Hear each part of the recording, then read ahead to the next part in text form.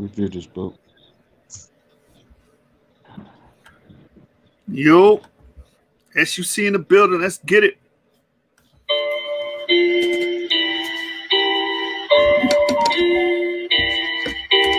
It's getting serious on this track, fam. It's getting real, it's real. Yeah.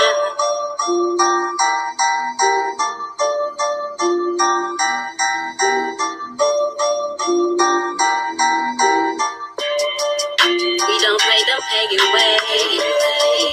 We don't want your holidays. We don't do what heathen say.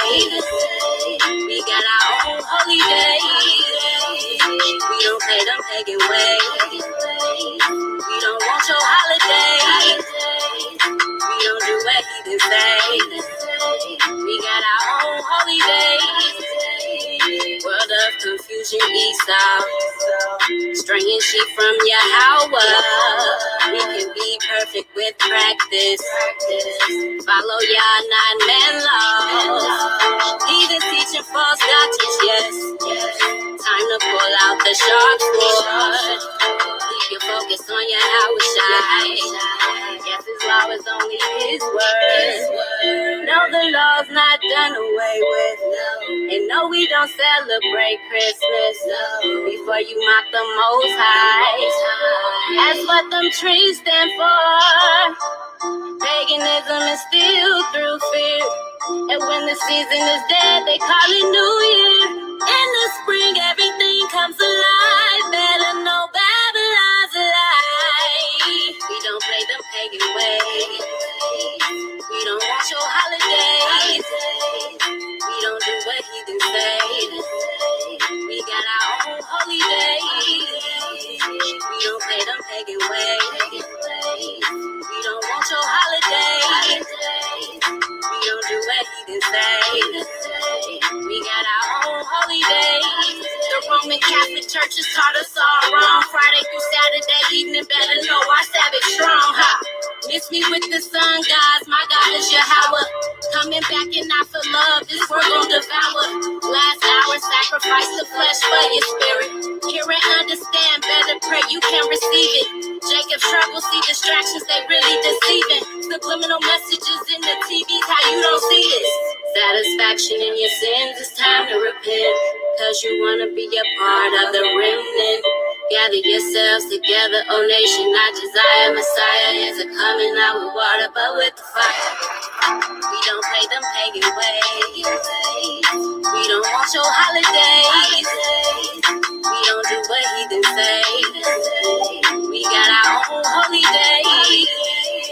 We don't play them pagan ways. We don't want your holidays. We don't do what heathen say. We got our own holy days.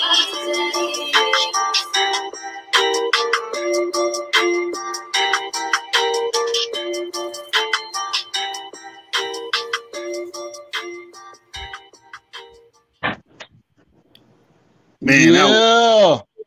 that was fire. That was fire, man. Look, man. Everybody that's in Israel to do music need to go ahead and just drop an album. It don't gotta be 15 songs, 7 songs. 7 songs. Give us 7 songs that we can go right on our Amazon app, iTunes app, boom, buy it, boom. We got some good music that we can rock to and we can vibe to, because that was fire, man. The sister remind me of Rhapsody. Y'all know who that is, Rhapsody. Yeah. You know what I'm saying?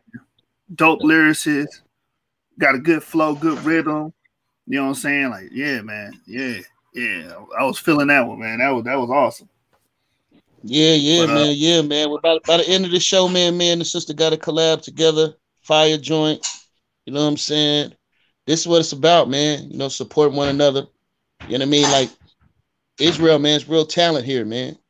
You know, music being cultivated, man, and brothers and sisters are taking it to another level. You know, I was blessed to be around when it wasn't as popular. Now it's like, you know what I'm saying, being taken to another level, man. So all praise and glory to the Most High for that. Yeah, man. All praises indeed. The sister, she did her thing with that one. Production, like this can rival uh mainstream, bro. This can rival Yeah, what's in the mainstream. And that's why, as a community, we should be pushing our artists. We should be listening to our artists and sharing it and getting them out there because we going against the machine. The machine gonna push their artists. They gonna push Cardi B. They gonna push 2 Chainz. They gonna push whoever out there that's hot right now. Pooh Shiesty. They gonna push these people. So just like they got that mentality, the scriptures say, "Make your head hard against their head," man. You know what I'm saying? So we gotta match that intensity with our music. If we saying we Israel and we saying that we Jews, then why we not having that same energy towards our artists and the people that's putting in for our nation? Yeah, man. That's why it's the responsibility of the listeners as well, man. Brothers and sisters got to start sharing and pushing the music that you know what I'm saying, that they vibe to. You know, it ain't about no monopoly on our end, man. Any true music artist, man, that you support, man, you should be doing all you can to sound the trumpet, man, the best you can. That's a responsibility of the entire nation, man. That's a big fact, man. Speaking of responsibility, I want to say to the audience that's in here right now, hitting that like button don't cost you $1.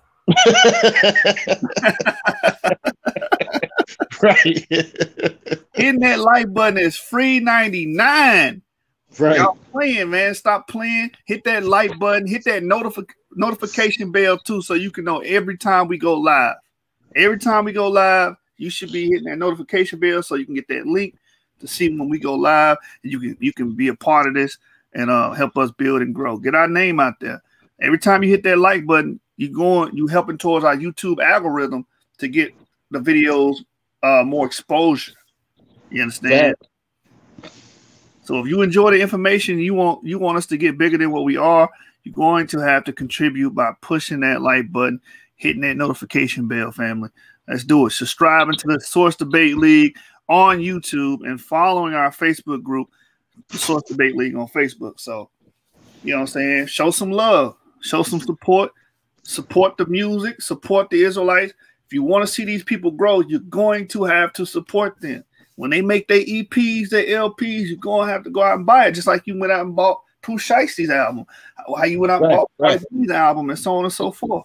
When spent your money on Megan Thee Stallion. You know what I'm saying? Something that's going to destroy the minds of your children. You understand? But you got your children in the front room jamming to it. Yeah. You know what I'm saying? The kids got a phone. They got an Amazon. They got an iTunes app. They buying all these singles. And right. You won't spend a cent. You won't send an Abraham Lincoln on the Israelite song, man. Right. So we got to do better. We got to do better, man. Support your own, homegrown. Support yours, and you know what I'm saying. That's how we get big. That's how we grow, by doing the Black Wall Street model. You know what I'm saying. Look at you examine Black Wall Street. How did they get big? Because they supported each other. And they made sure that dollar circulated. That's what made it great. We got to practice that. And that's a biblical principle. Jeremiah, ain't that in Acts 4? You know what I'm saying? Right. Mm-hmm. So we make sure that we good before we start going out here and spending with other people. You know what I'm saying? We make sure that the home team is straight. But with no further ado, y'all know what it is. It's SUC, Source Up Gang, Source Up Click. You know what I'm saying? SUC, we're going to throw it in your face. SUC in the place. You know what I'm saying? We sourced up and sourced out. Know what I'm talking about? Right. Gang, 7 gangs, 7 candlesticks up. Been telling y'all, it ain't a debate, it's a stick up. So tonight, as y'all can see in the title, Black Jews in Africa and the Americas by Tudor Parfitt, Part 2. We really read over here, Jeremiah. We really read over here. You know what I'm saying? Garfield got exposed this week. You know, so go check that out. Garfield gets smoked by Tudor Parfitt. He got exposed. You know why he got exposed? Because he does not read the literature. He does not read sources. He don't. It's clear. We've been telling him that there were Jews in West Africa, many Jewish communities in West Africa. We've been telling them some of them Jews got swiped up in the transatlantic slave trade. We've been telling him that. Then you get Tudor Parfitt on there, and sit up here and say the same thing, and now he got egg on his face. So you guys don't have to worry about the source, because the source is always going to live up to the name, the source. Facts. It's either source up. Go ahead, brother. My bad. Yeah, man. Talk to him, man. I mean, look, man. At the end of the day, they're working diligently, man, to try to. You know, the brother had said something, man. He was like, "Yeah, man. I'm not saying that." He said that. All I'm saying is just because I'm from the Caribbeans don't make me an Israelite. You damn right, brother. We ain't sitting out here saying, brother, it's totally fine for you to be from the Caribbean and not be an Israelite. You know, I just want to make that clear to everybody, man. Like, again, man, as I said before, man, we got to get out of this spirit of speaking in absolutes, man. You know, but there got to be a reason that this movement is rising, and has rise to a degree now, Joshua. I heard some new information that the Israelite community is bigger than the conscious community. That's a fact. I mean, you know, so this is something new to me. So I'm you know, I'm thankful to the Most High for the movement, man. Right. You know, the book we covering together is Edith Bruder's book on the Black Jews of Africa. She talks about how huge this community is. Bruce D. Haynes, another PhD, talks about how huge the Israelite community is. We span other countries. We're in Africa. We got people that's in Mozambique. We got people in the Caribbean. We got people in South America. 200,000 people claiming to be Israelites, man, in South America, in Brazil. See, people look at this YouTube and they think YouTube is a reflection of reality. No, it's not. There ain't no Sonetta TV in Africa. Right. But there's Igbo Israelites in Africa, right? Rabbi Fournier, I was watching his interview the other day on the Kuluno Inc. Maybe we'll touch on that on the channel. He was talking about he was over a congregation with 250,000 Nigerians, man. Damn. 250,000. Dang. And that was 20 years ago. So think about where it's at now. The Israelite community is big. And that's why I was telling when Garfield said, well, the Israelites don't like me because I'm stopping them from blowing up. We already blew up. What is you talking? We've been blowing up. Playing with me. Rabbi Matthew and Rabbi Ford, we've been blowing up. We've been hot since Cherry, man. That's right. 1900s. Cherry, when he got the truth and the understanding on who we are, he went to Africa. He went to different places and spread the gospel and got more people involved. So we've been doing this for hundreds of years. Just because people suppress it, don't talk about it, don't mean it's not going on. You see what I'm saying? So, yeah, man, we way bigger than them cats. Them cats is a microcosm compared to what we are. You feel me? All right, man. Shout out to the Orthodox Moor in the building. He says, source up or shut up. That's right, man. Source up or shut up. All right, let's get it. Let's get right into the meat and potatoes. You know how we do. We actually read over here. We actually read over here, man. Why the competition don't read like we do? Matter of fact, let me go ahead and open up for my Dagger Squad, viewers. My Team Osiris viewers. So we do something your channel don't do.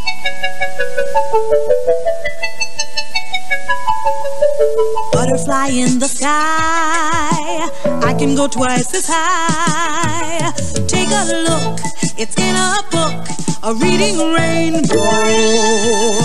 I can go anywhere, friends to know and ways to grow, a reading rainbow.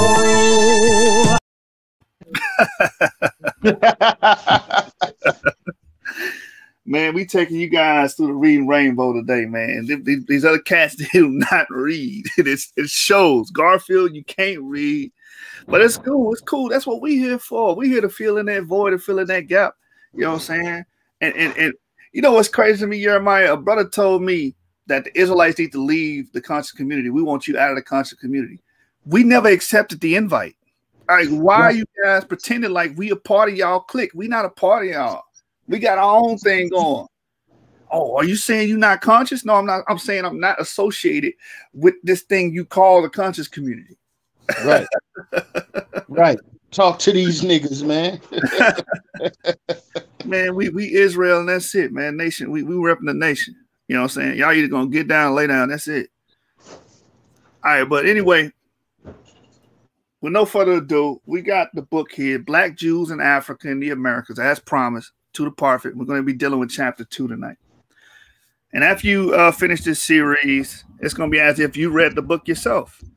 And anybody that wants to, you know, reference the book or reference the topic, they can always come to our channel and watch the breakdown. And before we get started, how could I forget this, Jeremiah? How could I forget this? I want you guys to know, I want all our viewers to know that we are being attacked. Every video since we addressed Team Osiris has been copyright claim. We have been attacked on every video. So what we're going to do from now on, well, we already been doing, we had this in practice, but we're going to make sure every time before I read going into any source material, we're going to deal with the fair use law because we have a lot of enemies and they would like to see this channel be destroyed. So they're going and make these false copyright claims. But we're well within our right to review, comment, add criticism, report, do anything for scholarship and research is what we're doing tonight, right? And we will be adding commentary as we go along. That's in the Fair Use Act, right? So it says under the Copyright Act, the fair use of copyrighted material without permission is allowed when used for the following purposes: criticism, comment, news reporting, teaching, including making copies for use in the classroom, scholarship and research, and parody. So we're well within the right. We're not selling this man's material. We're not claiming that this material is ours. We're just adding commentary, reviewing the information, and teaching and researching. That's all we're doing here.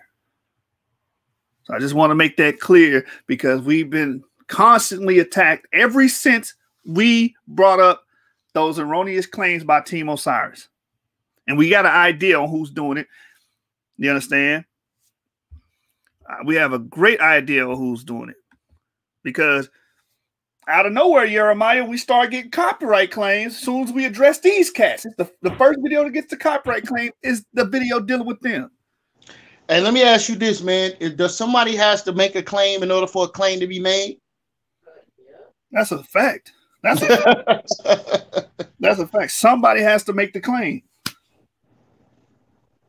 And it's just so happened to be the video that you're talked about in and you're involved in. Yeah, it's somebody from your camp. Somebody from Team Osiris, and I think we all know who's doing it because Chris, I'm just gonna say your name. I'm not gonna, you know what I'm saying, beat around the bush here. You did this to Judah Nazareth and got his channel took down. You kept flagging his videos. This is what you do. This is what you do. You're known for this. You're reputed for this.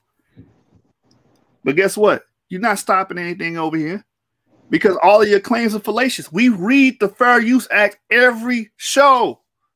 We read the Fair Use Act every show. Facts. So again, we're well within our right. All right. I just had to put that disclaimer out there, family. We're going to get right to the book, as you can see in your stream. Chapter 2, Lost Tribes of Israel and Africa. If you just tuned in, this is the Black Jews in Africa and the Americas by Tudor Parfitt. And it reads, in medieval times and earlier, there was the widespread notion of that somewhere in Africa, as well as elsewhere in the world, Jewish kingdoms and mountaintop cities, people by certain of the lost tribes, were to be found somewhere beyond the fabulous river Sambat Yon. The Sambat Yon spewed stones rather than water and did not flow on the Sabbath day. No one could cross the Sambat Yon during the week because of the stones. And on the Sabbath, the pious lost tribes would not traverse it because the prohibition of traveling on the Sabbath. The myths and legends associating Sambat Yon and the lost tribes with the African interior were responsible to some degree for the development of the imagined communities of Black Jews throughout Africa. So a lot of people will look at this work and be like, well, he's using the words myth, legends, and imagine. Like, well, he's just discounting it. Actually, he's not, but he's being what we call objective, and he's being fair with the information, right? Because a lot of it is just legend and myth. And I just got a new book about how majority of African history is legend and myth.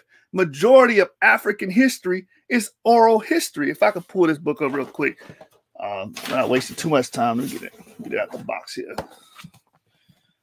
I was just reading it the other day when it came in the mail. This is the Orthodox Encyclopedia of African Historiography, Methods and Sources. I just got this book, so I'm not going to put it on the screen. I haven't typed it in or anything like that. I don't have a digital copy. But within this book, it talks about, right here in the introduction, in the absence of the usual documentary historical sources, African historians have developed a wide variety of alternative methods and sources to reconstruct African past, such that the anthropologist Wyatt McGaffey characterized African history as a decathlon of social sciences. Archaeology, historical, linguistics, ethnography, and oral traditions have all been widely utilized over the past 50 years. So again, when you're dealing with African history, majority of it is not written. So they have to use these different methods to construct Africans' past. And one of the methods they use, the historiographers use, is oral history. All right? So I don't want to hear nobody saying, well, it's just oral history. Well, if you're going to throw away oral history, you're going to throw away majority of Africa's past. Which would be what? Nonsensical, irrational. All right? So let's get back into it. It says, for Jews and Christians, the continued existence of the lost tribes of Israel was axiomatic. The lost tribes were viewed as the descendants of the 12 sons of Jacob: Reuben, Simeon, Levi, Judah, Dan, Naphtali, Gad, Asher, Issachar, Zebulun, Benjamin, and Joseph. However, the tribe of Levi was scattered among the other tribes, where its members served as a hereditary priesthood. The remaining 11 tribes were restructured into 12 secular groups, the number 12 having sacred properties, perhaps corresponding to the 12 months of the year. To achieve this, the tribe of Joseph was subdivided into 2 tribes, Ephraim and Manasseh. The unity of the 12 tribes was short-lived, and soon they were split into 2 kingdoms, the northern kingdom and the kingdom of Israel, which consisted of 10 of the tribes, and one southern kingdom, Judah, which included Judah, Simeon, and most of Benjamin. As a result of the invasion of the Assyrian kings, Tiglath-Pileser III, 732 BCE, and Sargon, 721 BCE, the kingdom of Israel was defeated, and the northern tribes were exiled in 2 stages, chiefly to Assyria, Media, and the lands of the neighboring Aram Naharaim. The elements of the 10 tribes exiled to Assyria may be presumed to have been absorbed into the Assyrian population, as had many others who fell prey to the Assyrian policy of forced Assyrianization and ethnic cleansing. There is some Assyriological evidence that individuals with Hebrew names were still found in the Assyrian army units in the 7th century BCE, but there is no other clear evidence of the continued existence of the exiles. So I would like to add commentary here, because we read this also in Ida Bruder's work, where she brought up the archaeology showing that Israel did indeed get exiled, and we do have evidence of that, of their names showing up in the Assyrian armies. Why is that important? I'm going to tell you why that's important. That gives credence to the historical narrative of the Bible, because we got a lot of people on YouTube and on social media doubting the existence of the Bible, the historicity of the Bible. But we have numerous archaeological and anthropological evidences that point to a historical truth, man. And it shows the historicity of the Bible. We know the Assyrian siege happened. We know it happened because we have archaeology to back it up. You have the Black Obelisk showing that these kings actually infiltrated and took people out of the land of Israel. So anybody doubting the historicity of the Bible at this point, you're cynic. You're a cynic. You can't even say you're skeptical at this point. You're just a cynic. And cynics, that's what they do. They just say everything's fake, everything's false. No matter how much evidence, no matter how much proof, it's just fake and it's false because you guys are pushing an agenda. All right, so we're going to read on. It says, this is the point. Yeah, hold up real quick, man. I don't see how you're able to have a conversation with this guy and create a narrative when his whole career is based on proving Black Jews exist in Africa. Right. When your whole narrative is that Judaism is fake when it comes to Black people, and anybody that's Black is a convert. This is exactly contrary to that, bro. Not only is it showing, it's identifying the color spectrum, but it's also giving you a migration pattern that you can clearly follow. Right. Yep. Right. That's a fact. And at this point, it's like you guys are just being cynics. It don't matter how much evidence is put in your face. And this is why I always tell people, I'm not here to convince anyone. I'm giving the information to those that want to hear. You understand? That's what scriptures say, whether hear or forbear. You know what I'm saying? I'm here for those that want to hear. I'm not trying to convince you of nothing. But those that want to study this information, that want to gain more knowledge in the field or in the category, I'm here for you. I'm here for your support. I'm here for your benefit. I'm not here to make these guys, these hard-headed guys, see truth. They see it. They don't care about truth. It's not about truth. It's about pushing an agenda, like we've been saying. All right, so we're going to read on. It says, this is the point at which the history of the lost tribes of Israel stops and the history of the myth of the lost tribes starts. A lot of people look, oh, he's using the word myth. Again, this is dealing with oral testimony as well, legends as well, myths as well, right? Now, I'm going to go back to this book about the Oxford Encyclopedia of African Historiography, Methods and Sources. I'm sorry, it's not on the screen. I actually have the physical book in my hand. And this is the portion about early African past sources, interpretations, and meanings. Page number 7.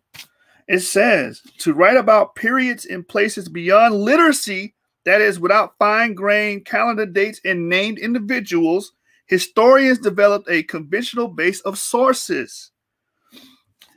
Paleoecology, historical linguistics, archaeology, and anthropological genetics helped most with the periods before the 10th century.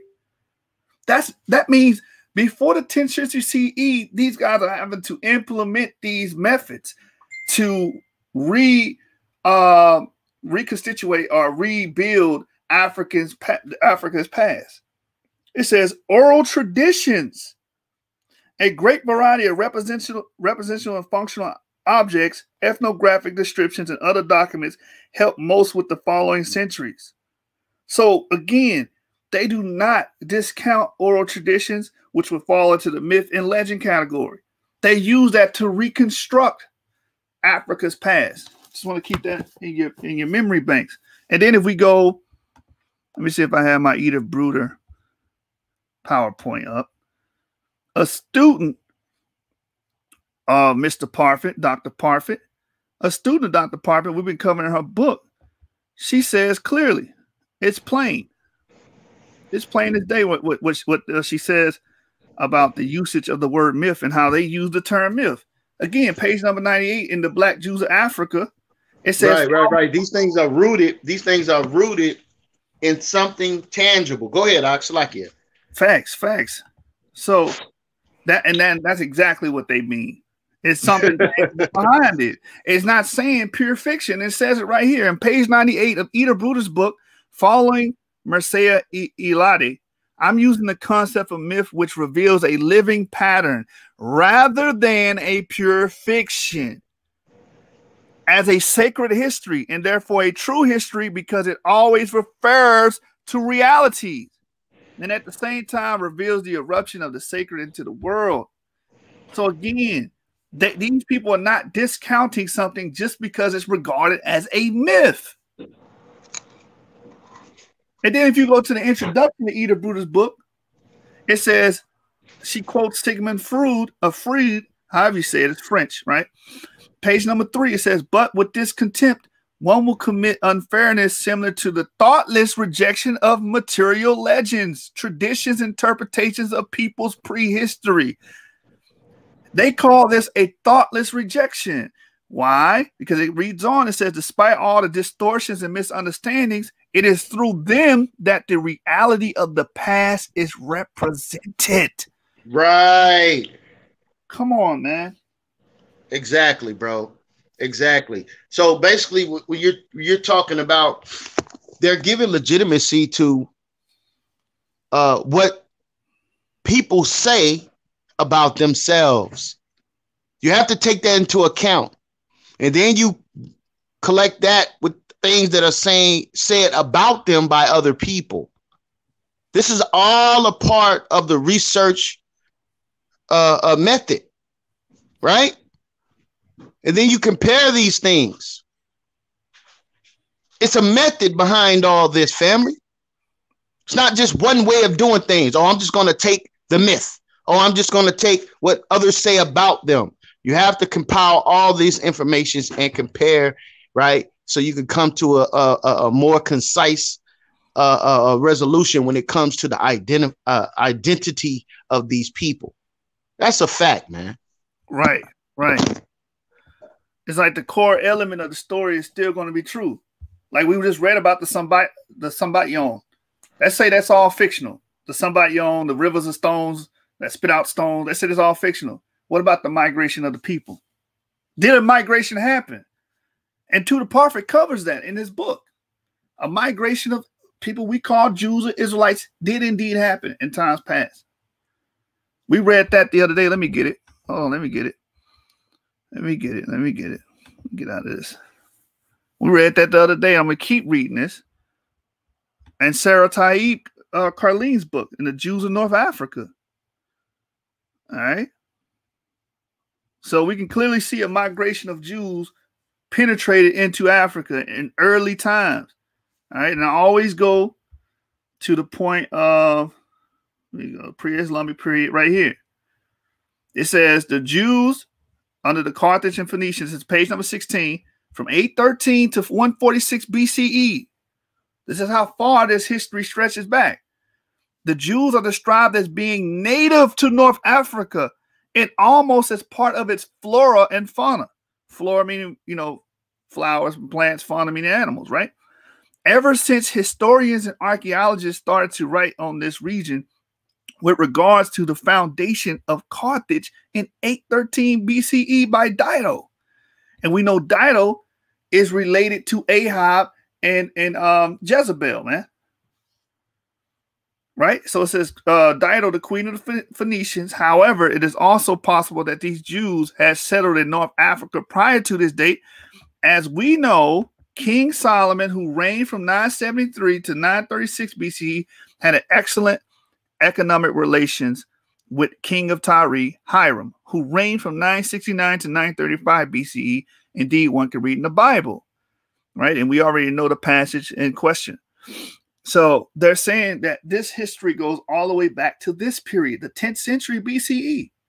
We had North African Jews coming into Africa, trading and traveling. So a migration did happen. You did have a movement of people from the Levant, from that area, from that locality into Africa. That's not even disputed. You can't even dispute that anymore. That's nothing you can. Hey, what my brother say, you Negroes can't refute that. All right, so let's get to the Pax Romana. I always bring this up. Facts. Talk to him, man. Talk to him, man. According to Saint Jerome, under the Pax Romana, the Jewish communities underwent a period of great prosperity, all the way from India to the western tip of Africa. No. They gotta say only to Ethiopia. The western tip of Africa. Right. So we've been in these lands. We've been accustomed. We know the Saharan routes. That's how we were able to, and we're going to cover that in the next chapter of Eda Brutus' book. So y'all tune in for that as well. We were able to draw maps that were accurate of West Africa. We're the first ones to do it. Jews are, because we are familiar with the landscape. Look at the Catlin Atlas.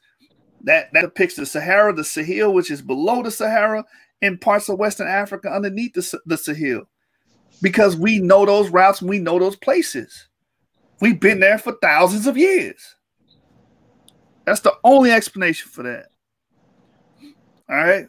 So, again, right here it says this chain of events, talking about Titus and the sacking of Jerusalem. This chain of events occurred once again following Bar Kokhba's insurrection from 132 to 135. And we know Hadrian, the Roman emperor, made it illegal for us to even claim that we're Jews. We got expelled then, and that's when Judea got renamed to Palestine. You understand? And during this epoch of time, the failure of his revolt led directly to the expulsion of the Jews of Israel, who had also been enslaved and redeemed by their North African brethren. So again, we have to take that in consideration too, right? Like when we're going into certain parts of Africa and you're seeing people with different names with Hebrew Israelite practices.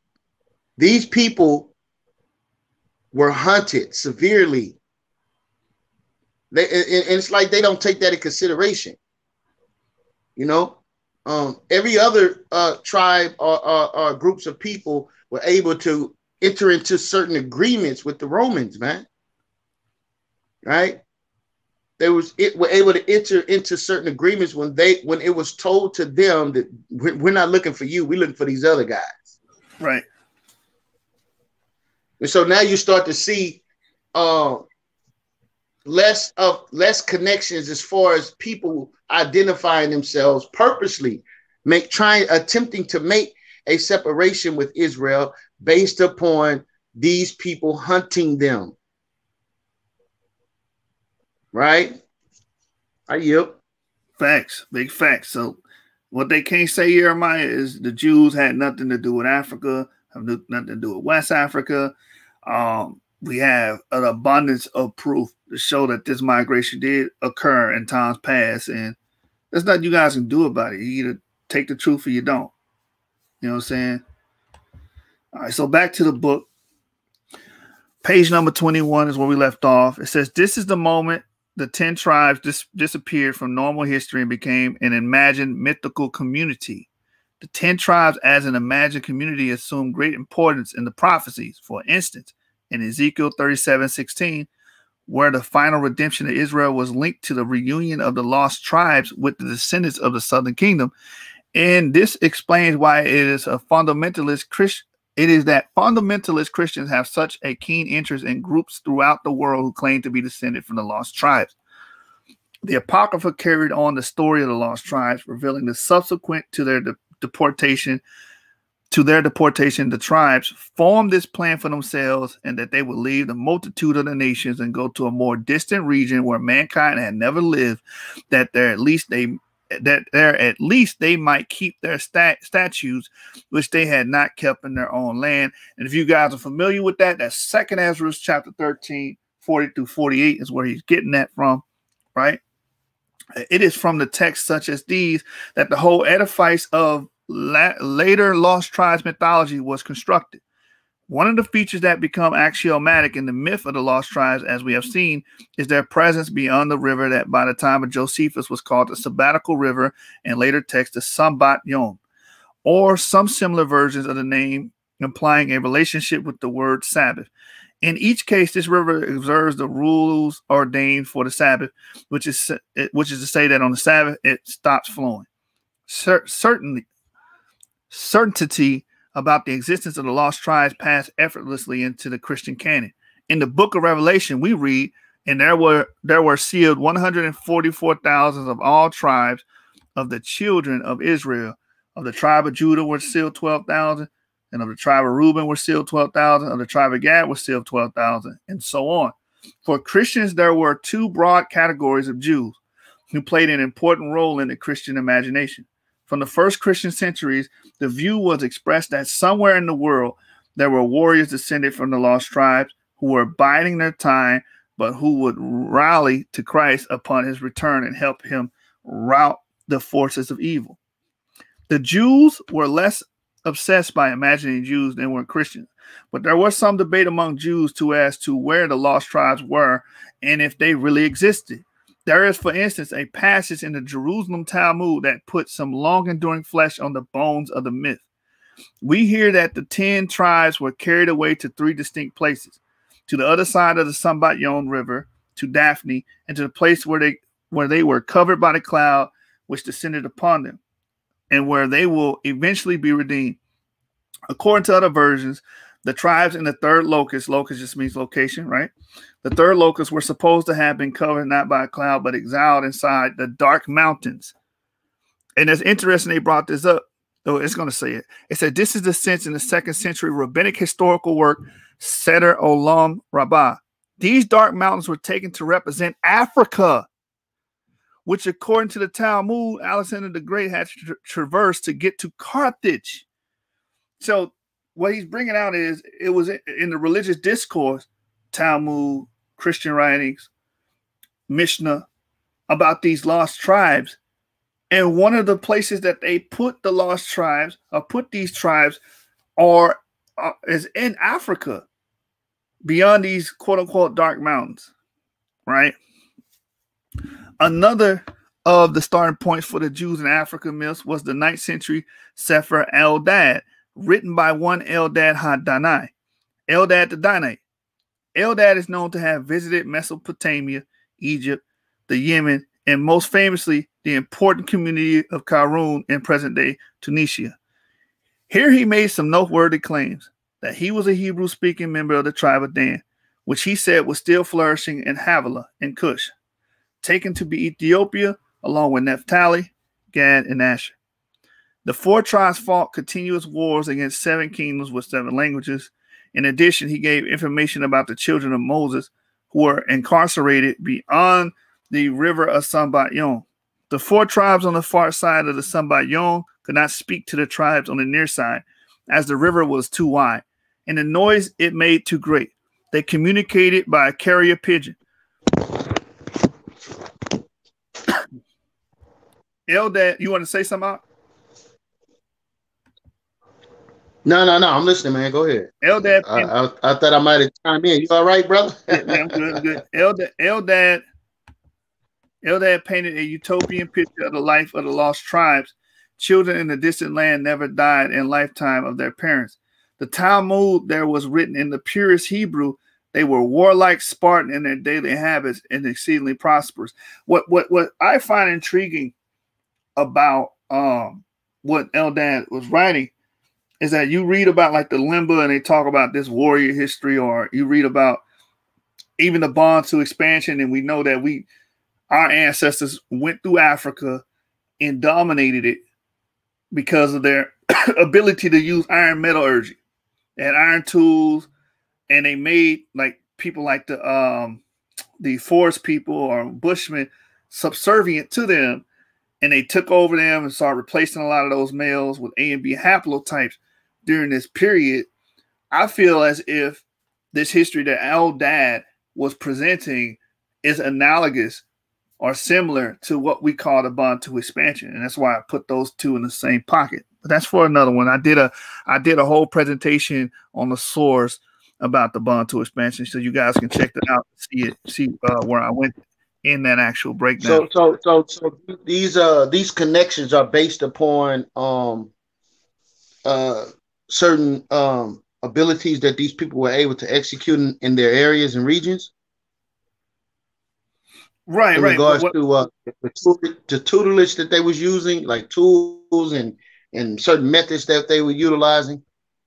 That's how I analyze the information that for these people to come in Africa and be warlike and pretty much, if we look at the Bantu expansion, they dominated because those tribes in sub-Saharan Africa were still using stone tools and we was using iron. So iron, one of the strongest metals, we're able to deforest, faster. We were able to, and we had farming, so we didn't have to worry about hunting and gathering. We had a surplus of food, so our population outgrew theirs. There's so many reasons that went into that, and I feel like this story is analogous to that, meaning similar to, and I put those two in the same box because of that. You know what I'm saying? So I believe that's the historical reality that's being reflected in what they call myth. Yeah, man. I mean, like in layman terms, man, the difference is difference is you know, them being able to utilize stone on the end of arrows, like the brother said, chopping down trees. You understand the you know, in comparison to others using stones, right? Stones break. You know what I mean? You use a stone to try to chop a tree. You might go through so many amounts of stone. You'll probably be able to get it done, but not as quickly, right? These things matter when it comes to building civilizations and just campsites and certain citied off, walled off regions, man. This is what the brother is talking about when he's talking about metallurgy, right? These being able to upgrade their tools to be more efficient and quicker with the development of society. Man, that's a fact. And that's how the Bantus were able to dominate sub-Saharan Africa. And that's why today people with E-markers have the lion's share in Africa. Majority of the people there have E-markers because of what we call the Bantu expansion. Wasn't always like that. All right, so back to the reading. We're on page 23. We read the Talmud. There was written in the purest Hebrew that they were warlike, Spartan in their daily habits, and exceedingly prosperous. We may be quite sure that Eldad of the tribe of Dan was not as claimed a member of the tribe of Dan, and we may be fairly sure that his name was not Eldad if we take the corpus of text associated with him more or less at face value. It may be possible to deduce, and the number of modern scholars have done so, that Eldad was a Jew from either the other Eastern Islamic world or very much less plausibly from Ethiopia. So again, like I said, he's open to the information. He's being objective. He's giving all explanations to who Eldad could be. People will read this book and be like, okay, well, he's denying it. Nah, I mean, he's saying it's plausible. He's not saying, well, I know for 100% fact that this is not true. No, he's saying it's plausible. And that's what scholars do. This is how you get a PhD. You got to be honest. All right. He says, what we know about him is that he had a series of adventures, which included being captured by cannibals. He knew something about Jewish law and literature, and he arrived to Caron in 883 before continuing on to Spain, at which point he disappeared from view. Some scholars in the 12th century have seen Sefer Eldad, the first reference to the Philosophes or Beta Israel, Ethiopia. But Stephen Kaplan casts grave doubt on it. Uhlendorf and Beckenham have suggested that there may be an Arabic substratum to his Hebrew, suggesting some sort of Arabian origin. What we do know is that Eldad existed and made the claims outlined above. It could well be that his purpose, if he had a greater purpose, but storytellers often do not, was to raise the spirits of the Jews by giving them news of the tribes of Israel who lived in freedom. The reports of the existence of such Jewish kingdoms undoubtedly encouraged and comforted Eldad's hearers by contradicting the Christian contention that Jewish independence had ceased forever with the destruction of the Second Temple. One way or another, Eldad's work was to have an enduring influence on the Jewish and European Imagineer. According to some scholars, Eldad's tale gave rise to the legend of Prester John, although there's also the possibility that while the Prester John letters are almost 3 centuries later than Eldad, some of the literary material associated with Eldad is much later than has been thought, and that it reflects the Prester John material, not the reverse. Even if this is true, it does look as if the elements of Eldad's story may have been woven into various versions, Latin, Hebrew, and Provençal of the Prester John letters. In time, Eldad's Hebrew account, Sefer Eldad, which was first printed on Mantua in 1480 and was to be translated into a number of languages, including German, Latin, and Arabic, had a considerable impact upon the way Africa was viewed in Europe and made a great contribution to the notion that Jews inhabited the African interior. Such a notion was not necessarily viewed with favor by Jews. The polemical work written by the prolific Miguel de Barrios from 1625 to 1701 on the history of the Sephardic community of Amsterdam went to some pains to dissociate the history of the Jews from the history of the Black Africans. The background to this is the profusion of texts that suggested certain Africans had Jewish ancestry. So that's huge.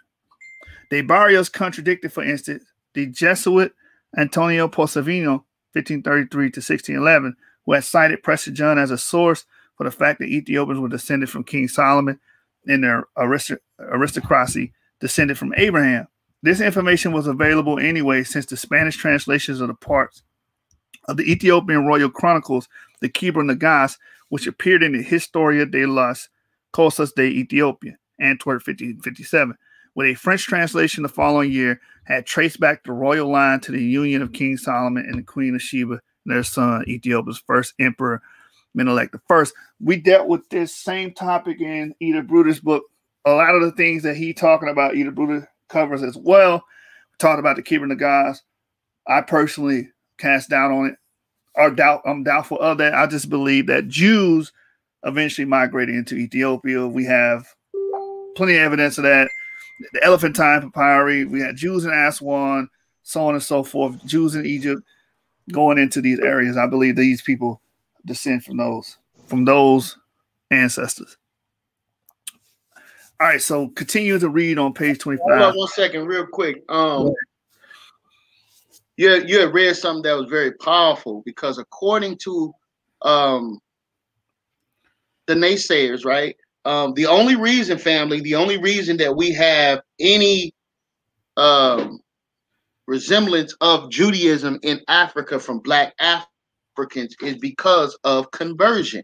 I need you to go up a couple of lines where you said they're Jew by descent or their ancestry. Yeah, right here. I need that to go over people's heads. This is very important, family. Again, we are not speaking in the realms of absolute. We're not saying everybody in Africa is a Jew, right? This is what we're saying. Go ahead and read that out. The background is a profusion of text that suggested that certain Africans had Jewish ancestry.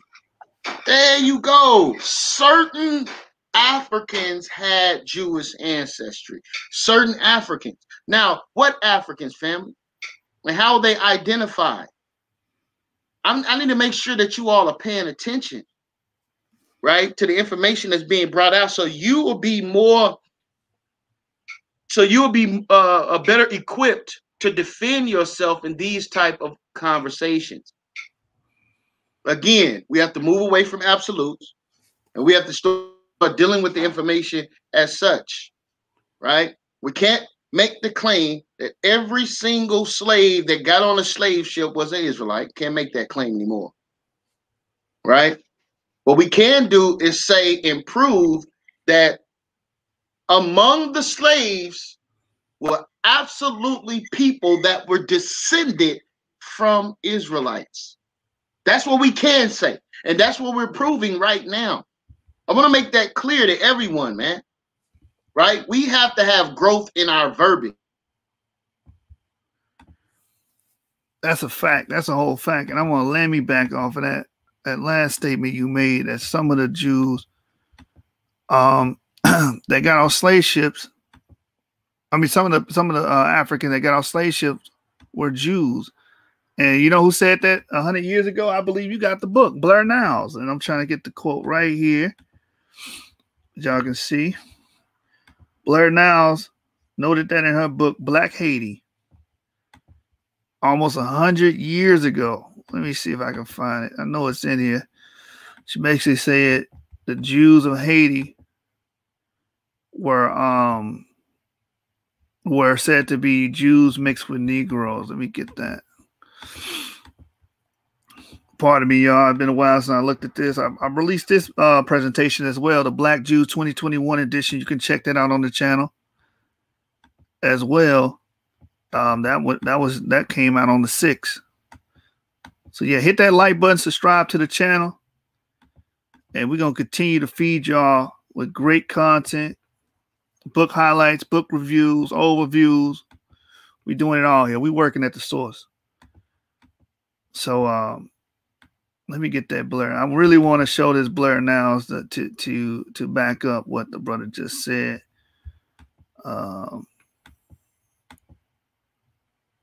It might be towards the end, but in the book of Blur Now, she basically talks about the slaves of Haiti. Right here. Blur Now's page number 113. It says the slaves imported from Africa had come from the Gold Coast, the Ivory Coast, the coast of Angola, and the Slave Coast, all the way from the Gulf of Guinea to the Cape of Good Hope. Now, we know the Gulf of Guinea was inundated with these, what we call Luso-Africans, and many of these Luso-Africans were themselves Jews. They say they represented most of the tribes of that dark and mysterious continent.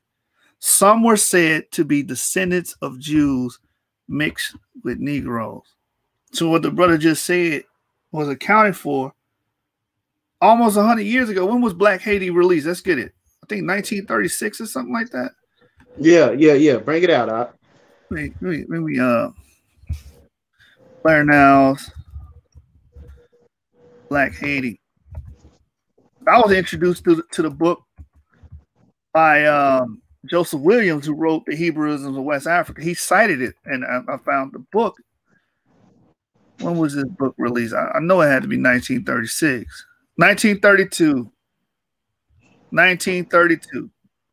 So almost 100 years ago, this was attested to in her book. So let's get back to the book. The book Black Haiti? The book Black Haiti, page number 113. All praise and glory. I got the book right here, man. One page what? Page number 113. It will talk about some of the slaves were said to be descended of Jews and mixed with Negroes.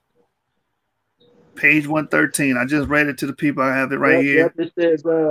It says some were said to be the descendants of Jews mixed with Negroes. Mm-hmm. So again, like, this is why Garfield got embarrassed on his channel. This stuff has been out there forever. J.A. Rogers, Blair Niles, Joseph Williams. We could just go down the list and keep going and keep going. This has been attested to. No, man, I didn't come into play until the 1960s with One Way. I was forgiven. It didn't come into play. Something else. Yeah. All right, that's why it was stated in Eda Brutus' book that these Black Jews in America have been going strong for at least 150 years. She said over 150 years. But we can ascertain that 150 years we've been going strong, identifying ourselves as Israelites and bringing these different proof texts to back that up. All right. So let's get back to where we were. We left off on page number 25, right at the green highlighted portion up top.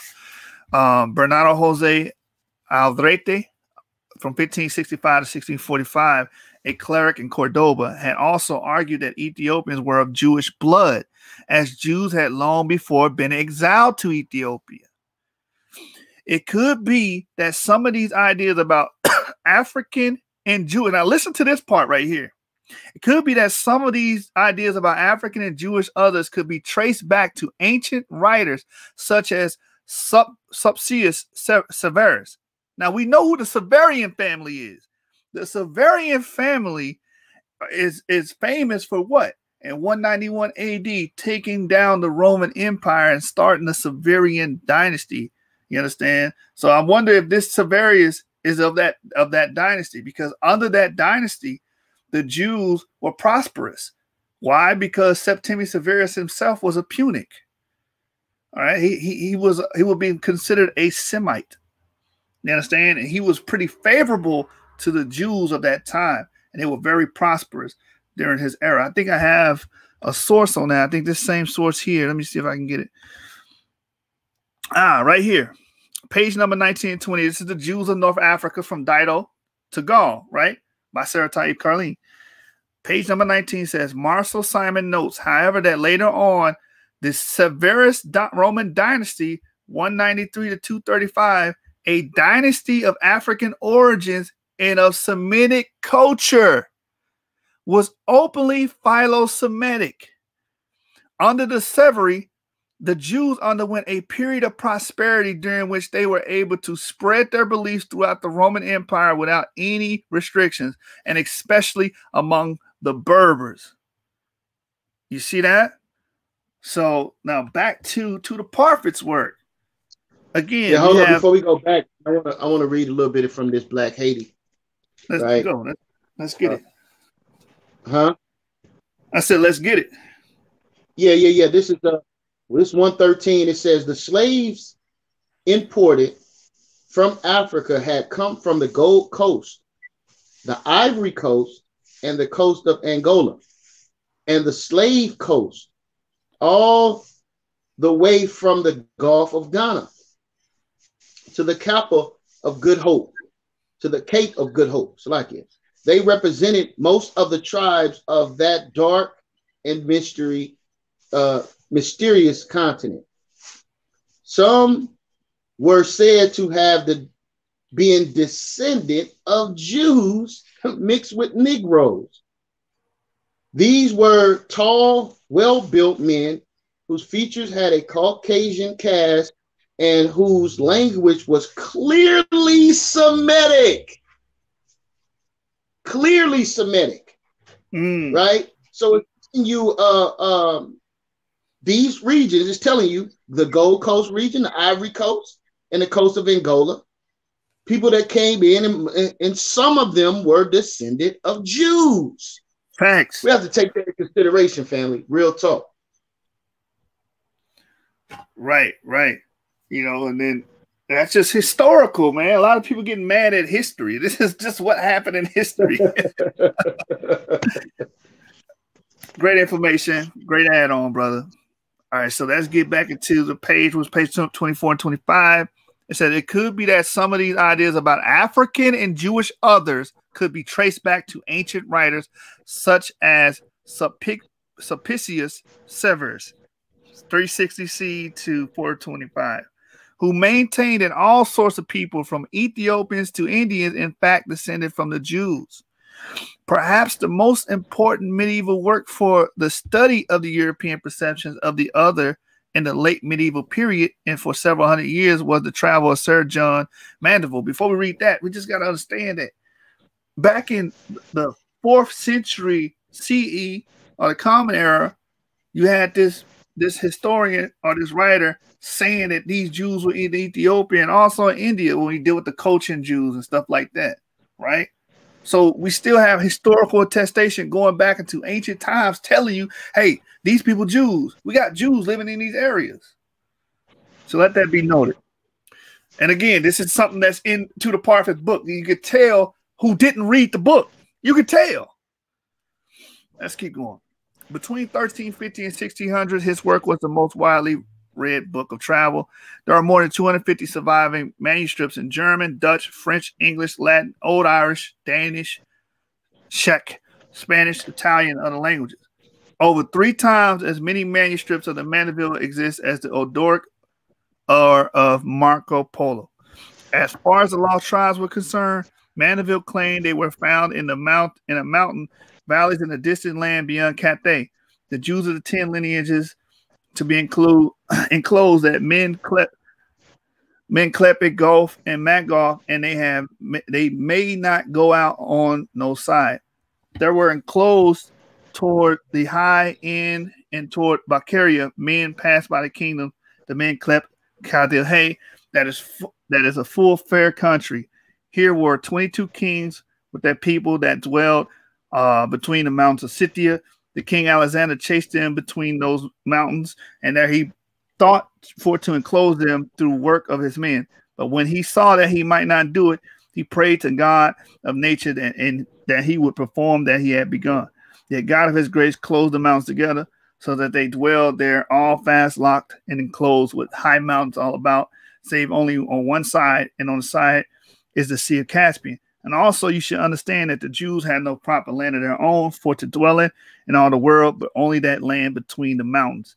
And yet they yield tribute for that land to the queen of Amazonia. And though it happened that some of them, by fortune to go out, they can no manner of language but Hebrew, so they cannot speak with the people. And yet Nathos men say that they shall go out in the time of Antichrist. They shall make great slaughter of Christian men. And therefore all the Jews that dwell in the lands learn always to speak Hebrew, and hope that when the other Jews shall go out, they may understand their speech. And to lead them into Christendom, for to destroy the Christian people. For the Jews say that they know well by their prophecies, and that the Christian men shall be under their subjection as long as they have been in subjection of them. So again, he's covering all of the mythos that was floating around at that time. And that was one of the stories about the men of Scythia and the mountains of Scythia. It was speculated that it was Israelites there as well. The mouth of the valley system was guarded by the queen of Amazonia. And if it happened that any of them pass out, they can speak no language but Hebrew. They not speak with other men when they come among them. With the coming of the Antichrist, these Jews could be expected to join forces with other Hebrew-speaking Jews in other parts of the world, and would then overcome the Christian nations, turning them into vassal states. The equation of the lost tribes with the elementally inimical forces of Gog and Magog and groups associated with them, adding something to the fear and hatred with which the Jews were viewed. Travels included both Christian and Jewish myths and legends. The common ground between them is best exemplified in the sections of Preston John's materials. In the 12th century, Ethiopia, or part of it, was thought to be in the east, somewhere in the vicinity of the Caucasus toward India. Gradually, the idea took hold that a Christian kingdom existed stretching from East Africa to the Indus and across Africa as far as the Atlantic Ocean, and was ruled over by King Prester John. We covered this as well in Eder Bruce's book. He talks about the mythos of this putative king known as Prester John. In 1170, Pope Alexander III had referred to his beloved son, John the Illustrious and Glorious King of India. And for centuries, this figure of a saintly and almost supernatural Christian leader, foreshadowing the return of Christ at the end of the days, dominated the Western imagination. In the 12th century, a Latin version of the letter written to Manuel, ruler of the Romans, by Prester John, started circulating in Western Europe. According to this letter, he ruled over the 3 Indies from the burial place of St. Thomas in the south of the Tower of Babel in the desert of Babylon. 72 kings were subject to him. Among the subjects lived lost 10 tribes, the Amazons and the Pygmies, who were incarcerated behind the Sambat Yon. Through his kingdom flowed one of the rivers of paradise, carrying with it precious stones and golds, and the animals of the rim, including elephants, camels, griffins, and the phoenix. His subjects were free of every vice. They refrained from adultery and theft. They never lied, and the animals did not harm human beings, and no one was poor. So again, he's covering more of the Prester John myth, more of the Prester John legend that was being passed and taught in Europe. And they would throw the Pygmies in there and throw the lost tribes in there as well. The Hebrew version of the letter notes that that close to the land of Prester John is a high mountain called Olympus, and underneath the mountain is a spring more important than anywhere in the world. And it is said that it's near a paradise, a distance of 7 days. And there are many precious stones close to the paradise, and they are called diamonds. And also in my country, at its edge, there's a great miracle, a sea of stones which make waves as the ordinary seas do. And there is a big wind, and it causes a great calamity. And no man is able to pass through the sea. And you may know that from the sea of stones there issues a river which comes from a paradise and flows between us and between the great country of the great King Daniel, King of the Jews. And the river flows all days of the week, but on the Sabbath it does not move from its place until one Sunday it returns to its strength. And when the river is fully beyond its banks, it carries very many precious stones. In the river there is no water, and no one can cross it except on the Sabbath. But we are placing guards at the passages. For if the Jews were able to... Hold on, brother. Hold on. You're going too fast. Now, this is powerful because it's saying the Sabbath is what day? The 7 days. Hey, it's a 7-day rotation, man. Eddie, look. I'm not in it. We're gonna see what's gonna happen tomorrow. Hey, shout out to the Source Debate League. We got a debate tomorrow. You know what I'm saying? Between the Heathen Slayer and Yawasop. They will be debating the Lunar Sabbath. So right. So yeah, I need this screenshot right here, because remember, last week I began a series on, and I paused the series because of this debate. Right. So I'm trying to give reverence to this debate and respect to these brothers who are getting in the ring. But I had started a series on the importance of the Sabbath. So this is going to be a major piece that I'm going to be adding, brother. I just need you to kind of read that again. I'm trying to get through this part, because this is just basically more mythos that was being circulated at the time about King Presta, the Jews in Africa, and so on and so forth. We understand that these myths contain some historical reality and value. And what I get the value and historical reality from it is that there were Jews here. You understand? The river flowing and all that other stuff. Okay, that could be fanciful. My whole thing is about the Jews being there. But yeah, it says for the Jews were able to cross, they would. It says that no one could cross it on the Sabbath, but we are placing guards at the passages. But if the Jews were able to cross, they would cause great damage in the whole world against Christians, as well as Ishmaelites, and against every nation and tongue under the heaven.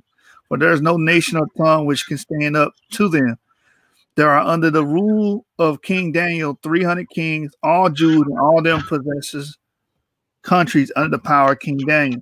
And also under his governance are 3,000 dukes and counts and great men, and we know that this country is unfathomable. And furthermore, I inform you that in his country they have many beautiful women, and they are ardent by nature. So the Jewish version or rendition of Prester John, they called him King Daniel, or called this mystified King Daniel, King of the Jews. All right, so reading on, it says Middle Eastern productions also contributed to the European knowledge about Africa. Until the 16th century, Arab writers such as Abu al-Hassan, Ali ibn al-Hussein, Ibn Ali al-Mas'udi from 896 to 956, Abu al-Rahan, Muhammad ibn Ahmad al-Biruni, 973 to 1048, and Muhammad al-Idrisi from 1099 to 1165 or 1166, knew more about Africa than any European geographer. And there are occasional hints suggesting the presence of Jews in Africa in their works. So these Arabian historians that wrote these things from the 9th century to the 12th century were recording actual Jewish communities in Africa during that time period. And these sentiments in their books and their works reverberated in Europe. It says, and echoes of this reached Europe for Renaissance Europe, and the best known of these Arab historians and geographers was Leo Africanus, 1492 to 1550, who was born of an Arab Muslim parent in Granada, and who traveled widely in Africa, visiting Timbuktu and the sub-Saharan empires of Bornu and Mali. His most important works was a description of Africa, which was written around 1528 and 1529, and for many years was the essential source on sub-Saharan Africa. In descriptions, there are frequent mentions of Jews in Africa.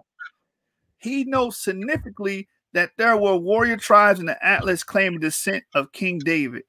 This Jewish law had once been widely observed there, that the Canaanites traveled to Africa, followed later by the Sabaeans, and that the ruler of Timbuktu disliked the Jews who attended his court. Right? It is noteworthy that the echoes of the ideas about the Jews and descriptions is suggesting that the dynastic line of some African royal houses goes back to King David, or that African legal systems are based on Israelite models, still today form an important part of discourse of origin of a number of African societies. Again, Jeremiah, how do you read this book and just not get this part? Right. Oh, I also want to do this. Let me stop sharing my screen real quick. Jeremiah, speak to the people. I want to grab another book of Tudor Parfitt real quick. Just cover me for a minute, and I'm gonna find that real quick. No sweat, man. No sweat. All right, family. So again, man, we're looking and we're examining Tudor Parfitt's work concerning some of the mythos and some of the actual eyewitness accounts concerning the practices of the people in Africa. How do you speak and say the Jews are made up?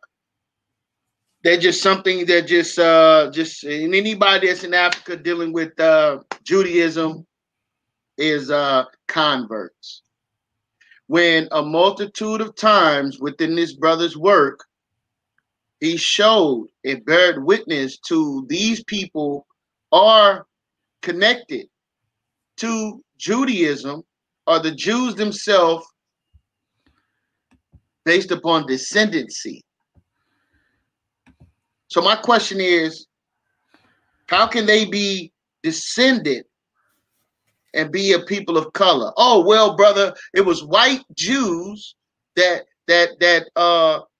had sexual relations, are amalgamated into these different populations, but yet the population itself or the civilization itself that was developed within the midst of other civilizations, right?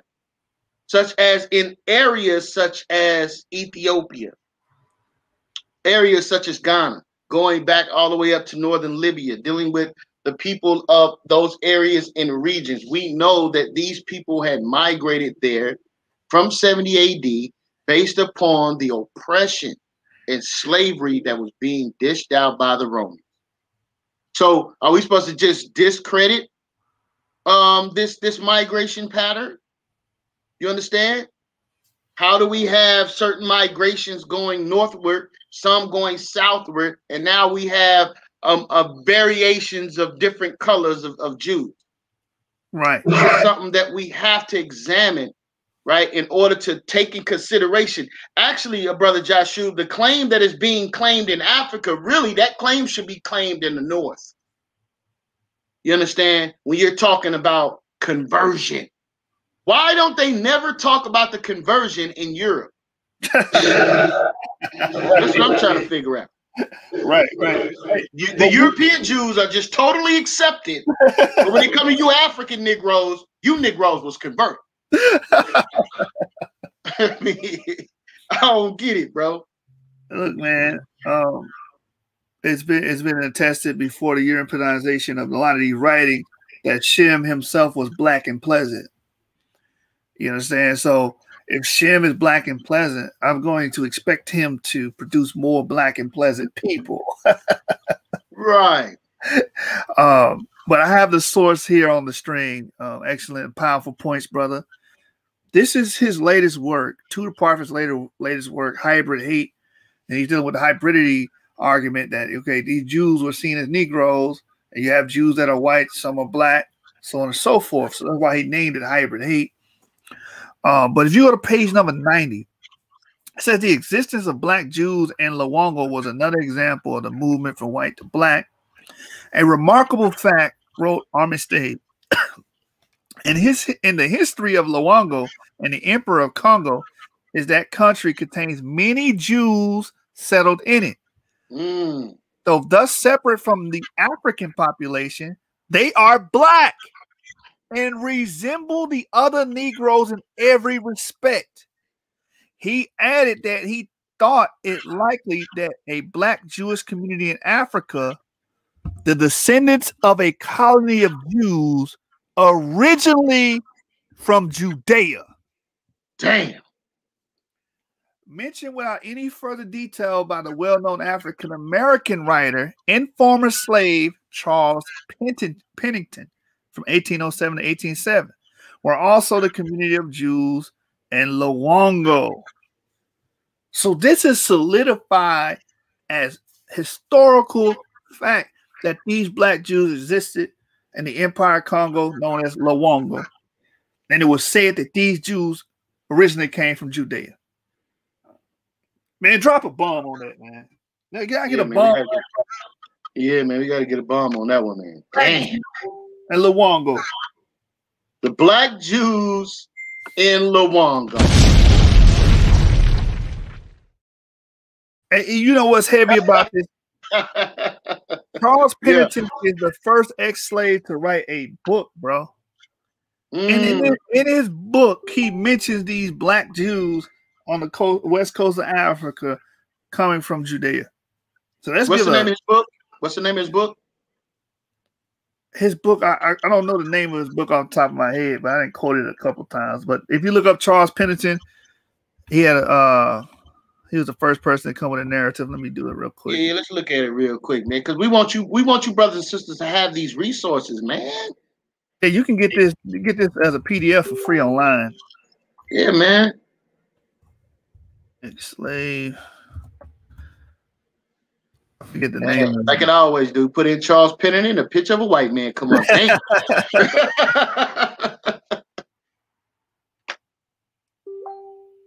Yeah. What's the name of this book, real quick? Let's see. Let's see if old wiki is reliable. Let's see, bibliography. I don't know what the name is. He wrote a narrative though. I don't know the name of it. They probably just name it after him. Yeah. All right, here we go. That's all right. Well, listen, family. Here it is. The origin. Here it is. The origin and history of colored people. That's what it's called. There you go. Considered the first history of African Americans, he directly challenged public statements by President Thomas Jefferson as the inferiority of black people. Hey man, can you post that in the chat? Yeah. I actually have this PDF. You can actually find this PDF for free online. I actually have it somewhere on my computer. Yeah. Boom. There it is. Everybody got it. Boom. Boom. See that? Here at the source, we're going to give you the source. Okay? That's a fact. Okay. That's a fact. Can my screen be seen? We're going to finish this chapter out. Yeah. You're good. All right. So last thing we read was, it is noteworthy that echoes of the ideas about Jews. You can see my screen, right? Yeah. We good. All right. And that echoes of the ideas about Jews of description suggesting that the dynastic line of some African royal houses goes back to King David, or that African legal systems are based on Israelite models. Still today, from an important part of the discourse of the origin of number of African societies. As the major modern source on Africa, descriptions carry great authority in England, along with the translation of Antonio Pigafettas from 1491 to 1534. Account of the Congo was one of the few texts to deal with Africa. In the prologue to his English translation of the description, John Porey noted about the fountains of the Nile. Some say there are the people called Kafri or Kafates, being black as pitch and of a mighty stature. And some hold up, man. I thought this source was to discredit the black Hebrew Israelites, as they like to call us. So disrespectful. They just so disrespectful, man. Yeah. Right? Tudor Parfitt is objective in his research. He gives you the pros and the cons. That's all. Brothers just look at the cons, but there's pros in this book. And this is why Garfield got caught lacking the other day. He got smoked, man. R.I.P. Garfield A. Reed. Yeah, man. So I need you to read that last part again about the foundations, King David, and the Black Jews. About the line of King David? Yeah.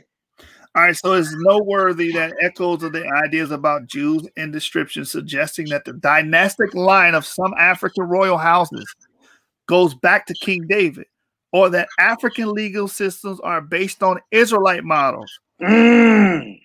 Still today form an important part of the discourse of origin of a number of African societies. Woo! All right, man. So let me say this real quick, man. We got a lot of people watching, man. We truly appreciate your support.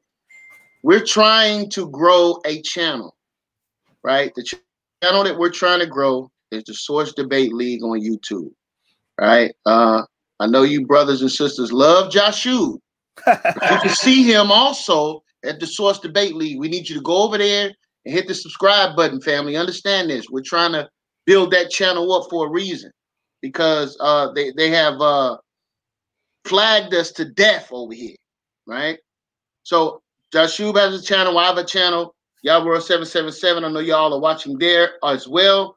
You're watching on Genesis 49ers, but this is from what we've built up individually up until we coming together to build up this Source Debate League channel. So we want y'all to go over there and hit the subscribe button, right, and hit the notifications so we can get that channel to where we want it to be, because eventually we're gonna not be streaming over here no more. You're just gonna get the alerts over here, and we're gonna be streaming everything over there, and it's a reason for that. People come to our channel, they look, see us, 13 people here, go over here, it's only 17 people watching over here, and they try to cast us off as if nobody's supporting the channel. You understand? But really it's 45, 55, 65 people watching. You understand? So again, that's why we're trying to filter everything through that. This is something that we're building together collectively, right? So we can start doing greater works and presenting greater things to you brothers and sisters, because understand this, man, these books, these resources, these things cost money, man, right? So all praise and glory to the Most High for what he's doing for us. Well, all we asking you to do, right, is to hit the subscribe button and go to the Source Debate League channel and subscribe over there. All right, Salakia, I didn't mean to take that small commercial break. No, that's all right. If you want more of something, you support it. Right. All right, so we go finish this up here. It says, as a major modern source on Africa, description carried great authority in England, along with translations of Antonio Pigafetta's 1491 to 1534 account of Congo, was one of the few texts to deal with Africa. In the prologue of his English translation of description, John Pori noted about the fountains of Nilus. Some say that there are the people called Kafri or Kafatis, being as black as pitch and of a mighty stature, and as some think descendant of the Jews. Hold up, man. This is Tudor Parfitt. This is Tudor Parfitt. I thought he was used to destroy the black Jew notion in Africa. Not at all. Not at all. We're going to see as we complete this book. This is just chapter 2. We're going to go to chapter 3. If you haven't seen part 1, it's dealing with the color of the Jews, one of the most powerful and prolific chapters ever written. Go back and watch part 1, and I'll probably go to the end of it just to show you, give you a taste of it. Go back and watch part 1, see chapter 1 in the preface and why he wrote this book. It's always important to read the preface and see why these people are writing their books. Because if you just read that, it kills a lot of these notions out there that this is anti. No, it's not. All right, so it says, but now they are idolaters and most deadly enemies to the Christians, for they make continual assaults upon the Abbassines, despoiling them both of life and goods. But all the daytime they lie lurking in mountains, woods, and the deep valleys. These mighty blacks perhaps descended from Jews, and implacable foes of Christians were to feed into the way Europeans viewed Africa. Now, the powerful part about this, where it says perhaps, these are his words. These are Parfitt's words. Right. These mighty blacks perhaps descended from Jews. That's his words. and implacable foes of Christians were feeding into the way Europeans viewed Africa and its inhabitants for several hundred years to come. But in his postscript, Pori identifies some more specifically Jewish African groups. At this day, also the Abyssinians affirmed that upon the Nile towards the west, there inhabited a most populous nation of the Jewish stock under the mighty king. And some of our modern cosmographers set down a province in those quarters, which they call the land of the Hebrews, placed it as it were under the equinoctial, in certain unknown mountains between the confines of Abyssines and the Congo. At the time, virtually nothing was known of Africa, and books like descriptions filled the void. It is therefore not surprising that the colonists and missionaries who first encountered the African interior from the 17th century onward drew upon these medieval imagineers as they tried to make sense of the overwhelming richness, complexity, variety, and sheer strangeness of the African societies. All right. Woo! That's chapter 2. The next part, we will be dealing with chapter 3, which is going to be dealing with the Hamitic hypothesis, the children of Ham, and really how the race theory came about. Because the reason why you have racial theories today is because of ideas like the curse of Ham. Well, if you see a black person, then they're all descend from Ham. That's how we think today. All black people are the same. I will debate anybody on that, by the way. Yeah, man. I mean, listen, that chapter 2 was straight.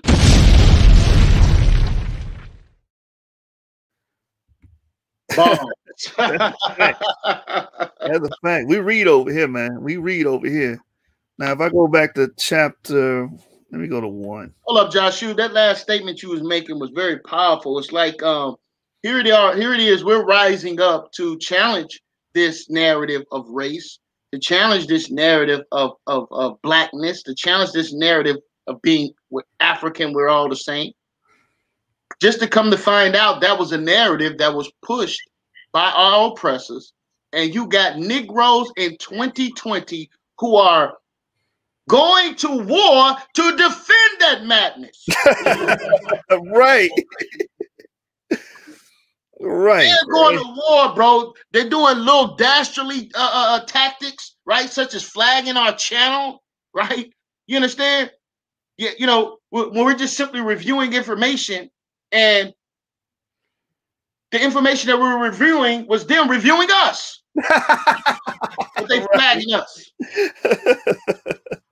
Man, if this is not the epitome of hypocrisy, man. Because guess what, family?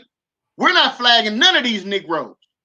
We don't give a damn what these brothers are doing, all the information that they're bringing to the table.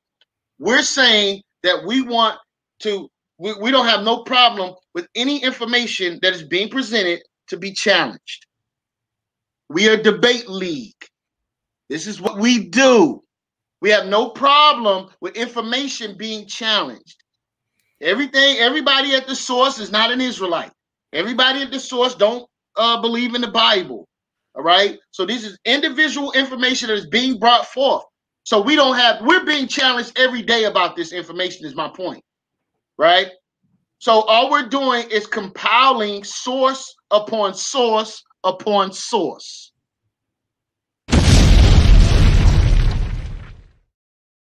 Right, exactly. And that's why they call us the source. That's why we got that name. Because again, we're citing sources over here. Our competitors are not doing that. They're rhetoric masters. They just give us their opinion. Okay, but they don't give strong arguments to support their opinion. They don't cite any sources. They don't read these books. We do. We actually take the time out of our day to read these books. And it's so sad for Garfield because Garfield's a stay-at-home mom. He has more time allocated to him than I do. Brothers know I can get real busy in my field of work that I do outside of this YouTube thing. Sometimes I'll get home as late as 10 o'clock at night. And I still take out the time to read and disseminate information. Why? Because I am committed to this. Those guys don't have a commitment to the information. They don't care about it. You just dismiss it. That's why you don't read about it. Nah, man, they're just a bunch of naysayers, man. You know, hey, did you know that the Jews there were Jews in Africa. No, it wasn't. And then we just supposed to just drop it. After these Negroes say, no, it wasn't. We just supposed to just drop it and let it go. Because these brothers say, no, it wasn't. You Negroes are something else, man. Right. I'm just going to read this from chapter 1. I'm not going to read all of it. Go watch the first part, and we covered this. But this is talking about the Jews being seen as black and the notion of the Jews being black. So page 15 says, I'm going to start here for page 14. It says, Portuguese Jewish statesman, exegete and financier, who observed that once long ago the Jews had been light-skinned, as the Mishnah maintains, but they had grown dark as part of the punishment of the exile. So again, in the Middle Ages, they had what they call melancholia, which was the belief that if you're black, it's because you sinned, right? A lot of these racist ideas about skin color came from the medieval times, and it just evolved into what we call the racial theory. All blacks are Africans, whites are European, and they're all superior. That came from that period. So when these Jews looking at themselves as black, they're like, well, damn, we must have did something wrong because these Christians is telling us that to be black is sinful. It's a result of sin. But the point of this source is the Jews had dark skin. It says the 13th century polemical text of Rabbi Yosef ben Nathan Official sought to rebuke Christians' charges that Jews were dark and unattractive. Why the text reads, are the majority of Gentiles white and attractive, while the majority of Jews are black and ugly? So this was written, I believe, in the 13th century, right? It says the writer explains this through an analogy of ripening fruit. Plums and sloes, he argued, are white at the start and become dark when they are ripe, whereas fruits like apples or apricots, which are red at the start, would finish up white and shriveled. This is seen as a meaning that the Jews who have no contact with the red or menstrual blood at the moment of their conception, because we know according to the laws of Moses, you cannot sleep with a woman while she's on her menstruation. But he's saying, as Jews, we refrain from that. That's why we're black. So he's giving a esoteric reason why they're black. And he's saying, but you Gentiles, y'all don't restrain from that, and that's why you're white. So he was kind of flipping the stereotype back on them. It said, as Jews refrain from sexual intercourse during the menstrual period, will finish up black. Whereas Christians who do not avoid the red of menstrual blood during sexual intercourse will finish up white like apples. The same thought is expressed in the contemporary Sefer Yosef HaMekanah. So the point I wanted to bring out is the Jews were seen as all black and ugly during the 13th century in this period, in this area, right? Because why would they be having a discourse about this if they're not? Okay, so Sefer Yosef HaMekanah, which boasts that we Jews are from a clean and white seed, therefore our faces are black. That's what it says. But you are from a red seed of ministration, therefore your visages are pale and reddened. Right. All right, and that goes to why many of us come to the conclusion that Esau was describing what we would call today a Caucasian or white male. The idea that Jews were blacks persisted into the 19th century. Robert Knox, 1791 to 1862, the controversial surgeon and anatomist and conservator of the College Museum, Edinburgh, in the mid-19th century, commented on the African character of the Jew, his muzzle-shaped mouth and face removing him from other races. The general look of the Jew was considered to be like that of the black. The general look of the Jew was considered like that of the black. Whose words are these? Parfitt's. The contour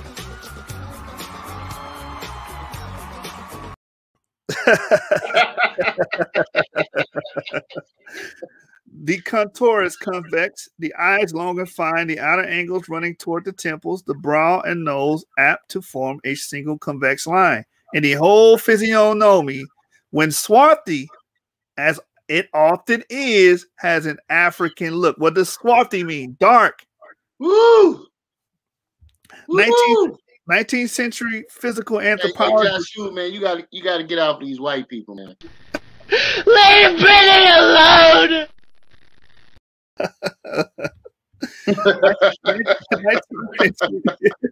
19th century.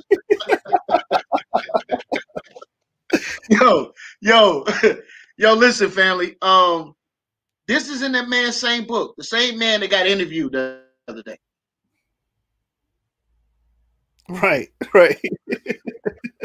I'm trying to figure out, Joshua, why wasn't this particular portion talked about at all?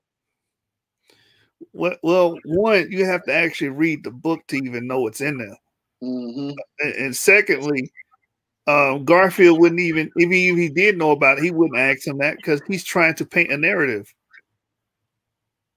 You know what I'm saying? That, you know, all you Negroes that say y'all Jews is lying, y'all fake. So that's his purpose. His purpose is not to bring out truth and bring out, you know, get understanding of what's being written here. All right, so 19th century physical anthropologists in general assumed that Jews had a close racial, that is, blood connection with blacks. The general consensus of the ethnological literature of the late 19th century was that the Jews were black or at least swarthy. One such explained the predominant mouth of some Jews being a result of the presence of black blood. And that now, when they say predominant mouth, they just simply mean they're just speaking on the thickness of the lips, correct? Yes, yeah, the Jay-Z syndrome. The Rock Boys build the night. Right. Listen, man, sometimes we have to magnify some of these points, family, so you can get a clearer picture that is being made, right?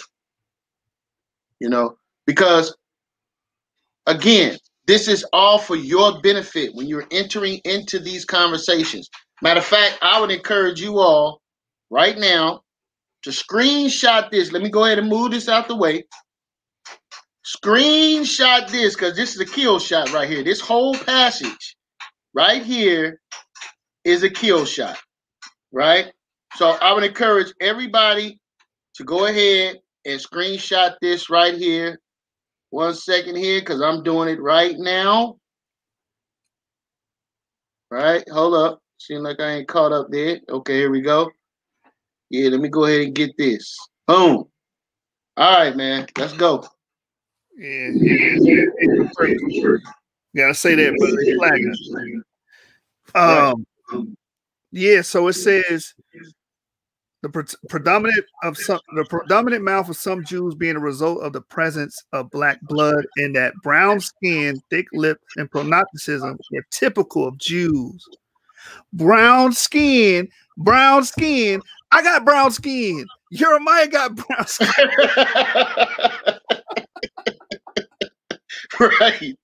Right. Yeah, man. If you look up Jews right now on Google, it tell me does it fit that description that we just read? Hold on. Right. Because the first thing I'm thinking about is Max Kellerman. Max Kellerman claimed to be a Jew, right? I don't think Max Kellerman has brown skin, family. Is it talking about these people? Right. When you look at these people, does it just scream Swarty? Right. These people with these two curls hanging out the side of their head. What we just read, does it fit these people right here? Are they brown? Leave Brittany alone! Please. Now, that's not to say that you can have real Jews look like this. That's not my point. My point is that the existence and prevalence of black Jews, it's clear that they existed. There's no way around it, and they were describing these people as such. But when we read this stuff, some of you guys are envisioning in your mind these people here. I don't how these people don't have no they got little pigmentation, but they don't have they're not heavily melanated to be considered brown. The hell wrong with y'all? All right, let's get back into the book, man. All right, so it says, and that brown skin, thick lips, and prognosticism were typical of the Jews. One of the key physical indicators of race was the nose. For the encyclopedia, all deviant noses were put together. The blacks, the Hottentots, and various people of Asia, such as all Jews. And a sense of appearance of Jews and blacks was constructed in a similar way, simply because both Jews and blacks were pariahs and outsiders. And in the racialized mind of Europe, this shared status implied that Jews and blacks had a shared look and shared black color in a shared black color. Let me go back to here. Let me go back over here. Now, where do you see these people being black at? Right. Come on, man. Stop playing. Stop playing. Y'all, you guys is playing, man. Let me look up Max Kellerman, the damn ESPN.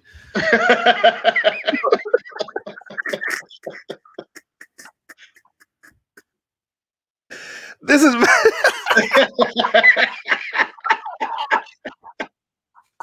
yo, in an exact shared blackness. Leave Brittany alone. Yeah. When I read this, they had a shared look and a shared black color. I don't think of this.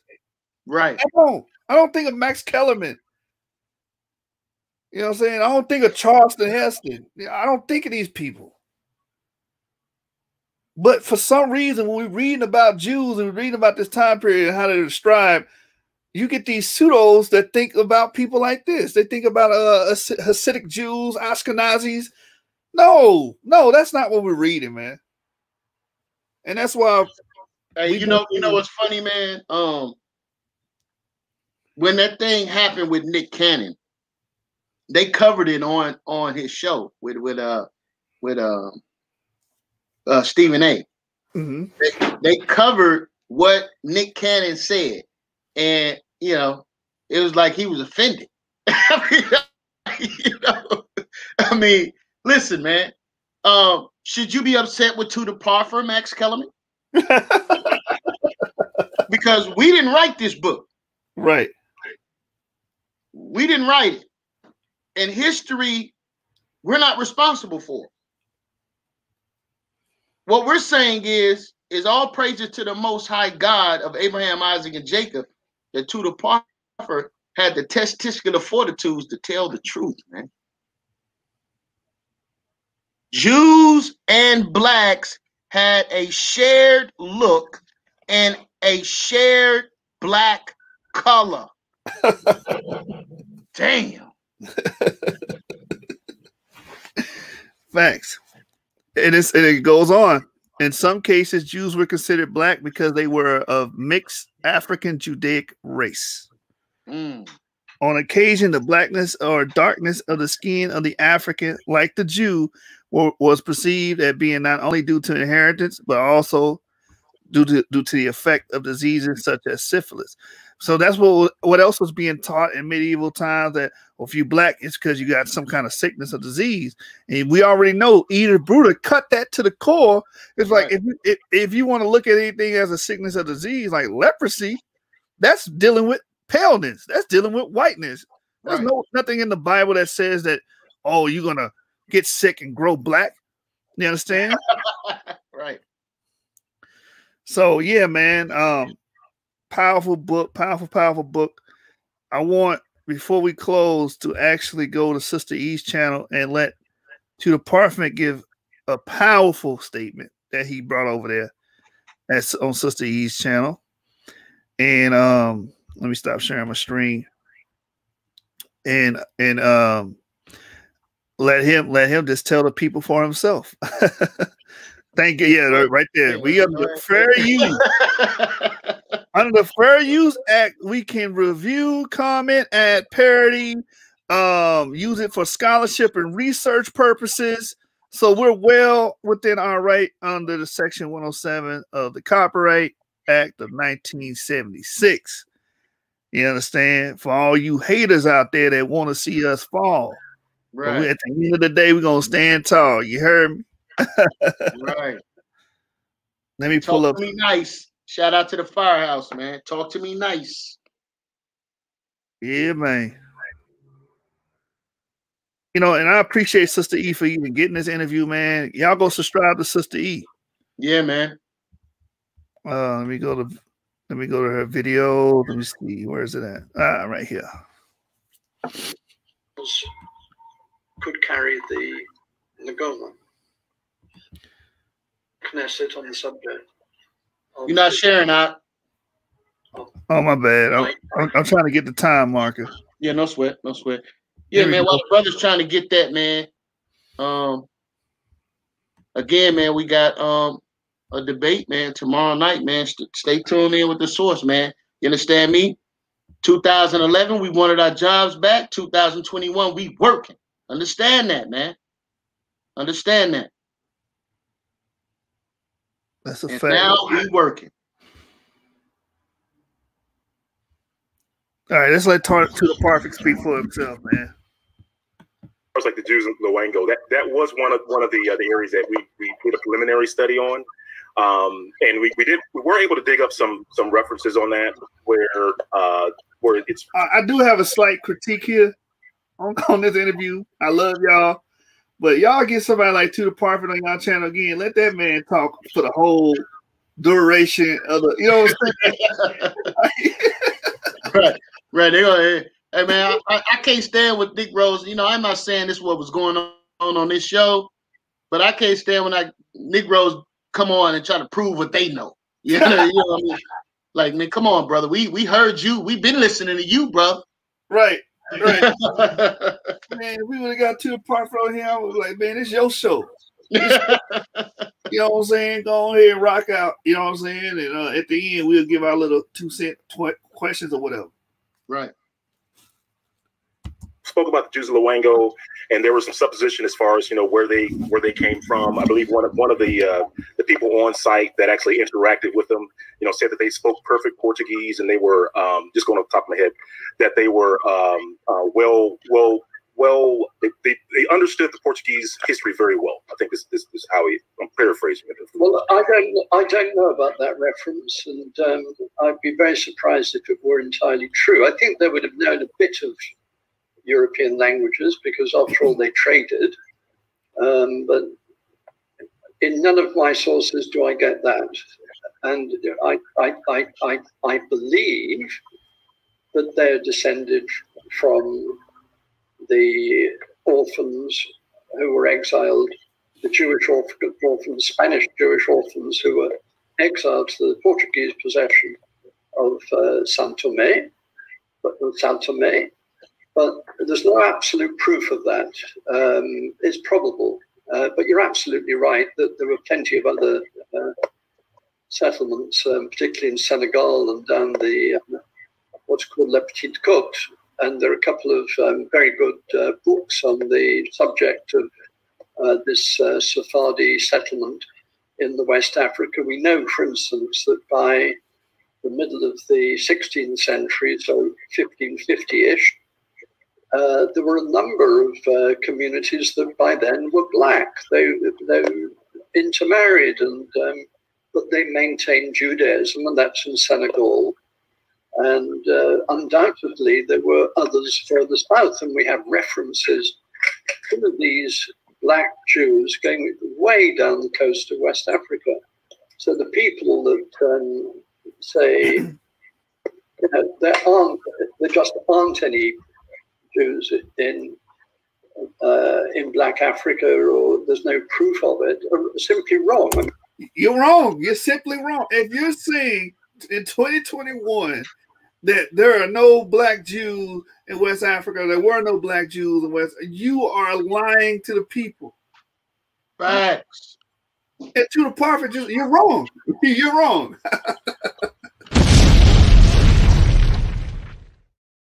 There is that.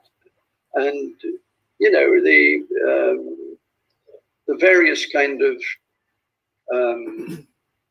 theories that emerge from kind of Jewish groups in Nigeria, among the Igbo, and in, let's say, Ghana, with the community there, and different places throughout Africa.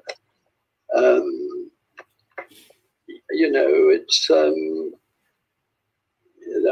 mean, in a way, they're kind of theoretical. I'm not casting doubt on them, because these...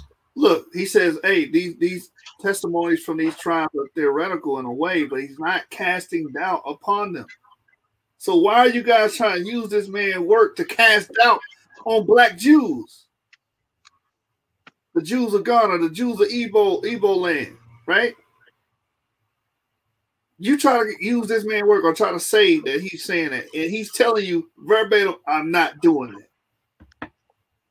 These are people's cherished beliefs, and you know, one shouldn't cast doubt upon people's cherished belief. I mean, one of the things that many people in this country hold sacred is the stories like the virgin birth. Well, it was difficult to prove that there was a virgin birth, but it would be very bad form and very gentlemanly to go around and say, virgin birth, nonsense. And that's what people do, you know, with respect to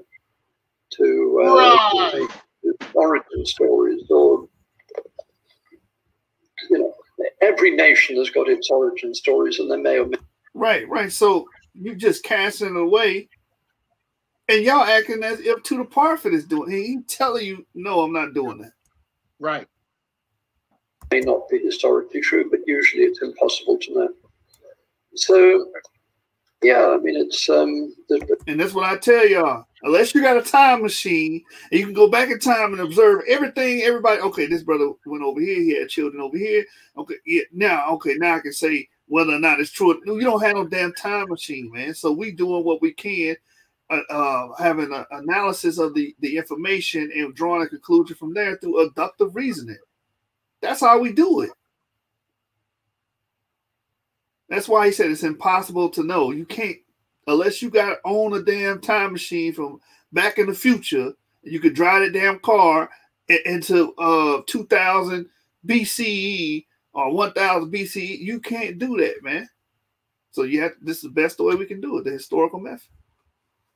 But there's plenty of evidence anyway of these settlements. We also know that in the you know, from the 17th century on, that the whole of the Sahara is full of black Jews. You heard what he just said? The whole of the Sahara from the 17th century on, we know that the whole of Sahara is full of black Jews. That's Tudor Parfitt's words. There's no question about that. There's no question about it. So why do we got these idiots on YouTube questioning it? So I said you guys are cynics, man. You guys are cynics, and it shows.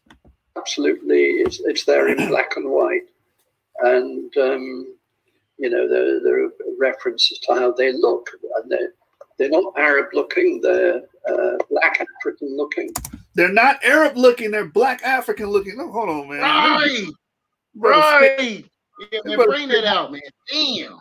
He's spitting hot fire right now. Let's go. Things that many people in this country hold sacred as the stories like the virgin birth. Well, it was difficult to prove that there was a virgin birth, but it would be very bad form and very gentlemanly to go around and say, virgin birth, nonsense. And that's what people do, you know, with respect to you know, kind of origin stories, or, you know, every nation has got its origin stories, and they may or may not be historically true, but usually it's impossible to know. So, yeah, I mean, it's there's plenty of evidence anyway of these settlements. We also know that in the you know, from the 17th century on, that the whole of the Sahara is full of black Jews. There's no question about that. It's absolutely, it's there in black and white, and you know, there are references to how they look, and they're not Arab looking. They're black African looking, and they're celebrating Judaism, and so that's the Sahara. That would be places like Mali and places like Chad and places like the Sudan, no doubt. So, you know, the historical fact. So again, he's showing you historical merit to the claims that that the whole of Sahara was full of black Jews. They didn't look like Arabs; these were black African Jews. So, I mean, what else do you want? Hey, what Tyree say? What more do you want from me? Right. Yeah, man. Hey, listen, family, they are literally trying to use this guy because he does not speak in absolutes. Right? He doesn't say all of these people are Jews or all of these people in Ghana are Jews. All these people, he's not doing that. So they're trying to play on that. They're trying to play on that.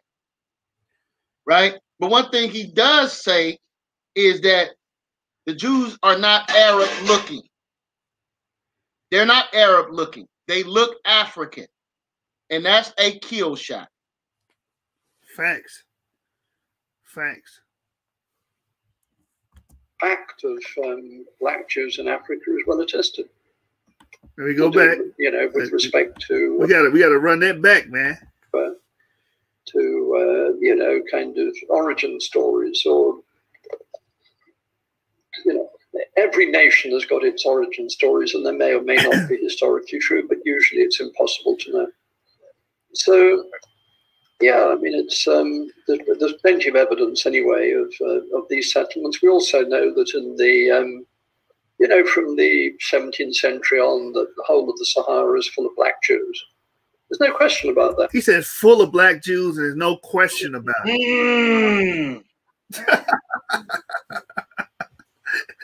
This is a man that got his PhD studying this. This is a man that's been studying this and teaching this for the past, what, since the 80s? So we're talking about, what, 40 years? Come on. Not only that, this is a man that has actually traveled and been there. Exactly. That said amongst the limbo.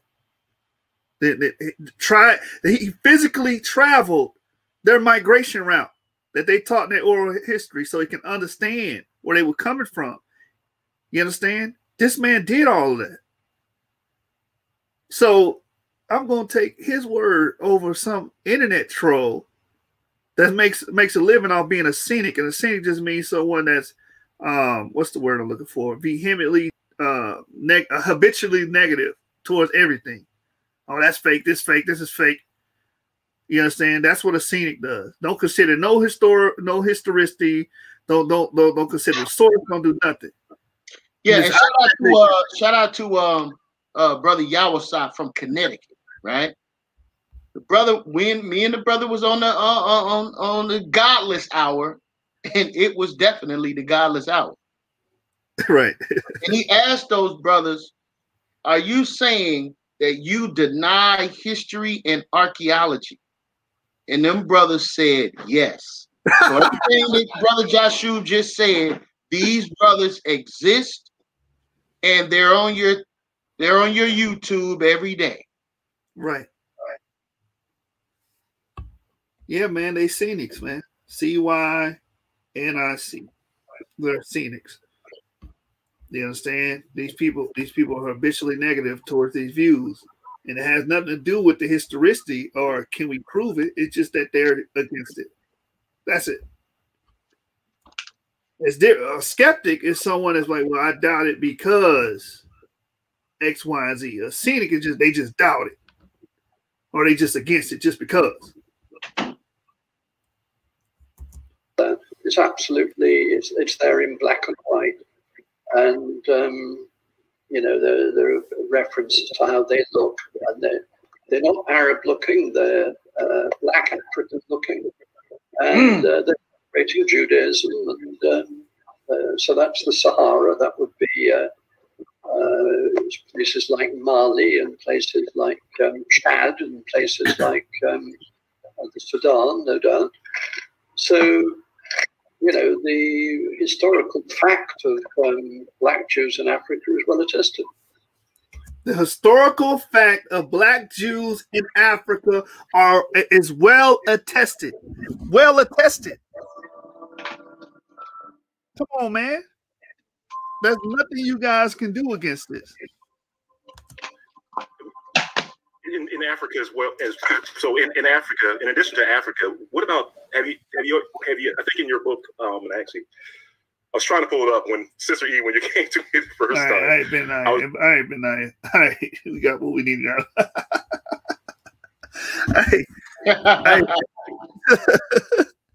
Hey, how should we close the show out? You know what I'm saying? Hey, blessings, man. All right, just let me back on the sister that we started the show with. You got that? Right. You need me to send it to you? I think it's still in my should be there in my inbox somewhere in there. But I hope everybody watching got something from this, man. We will be completing his book. The next part is going to be chapter 3. There's 9 chapters in total. So there should be a 9-part series that's going to be archived on the channel. I'm going to create a playlist so you guys can just go to the playlist and watch it in its entirety once it's completed. Yeah, man, great show. We're going to do that for every book series that we do on here. We know that since we work so much here at the source, a lot of information could get lost in the YouTube black hole, so to speak. So we're gonna compile this information and we're gonna have that available for anybody that wants to get that, man. So be on the lookout for that, man. Put a nice package around it. I'm gonna go do some editing work, man, and insert. We'll be able to do a lot more with that, you know, without the restrictions of YouTube, man. So it's gonna be powerful. Yeah, man, because they coming after. You know what I'm saying? But it's fine. We're gonna stand tall on this information. Yeah, man, because this brother has other lectures and other speakings that he's done that will further substantiate the book itself, man. So yeah, Joshua, I'm be getting with you, man, so we can put that together for the people so they'll have that, man, and be able to sit down and utilize that as a teaching tool. Yeah, man. Right, I'm looking for it now. It wasn't in the inbox. I thought it was there. But I guarantee you, if I go to your channel, if I go to Yah World and I type in blessings, it's going to come up. I guarantee you that's how it's, I'm sure it's on your channel, right? Yeah.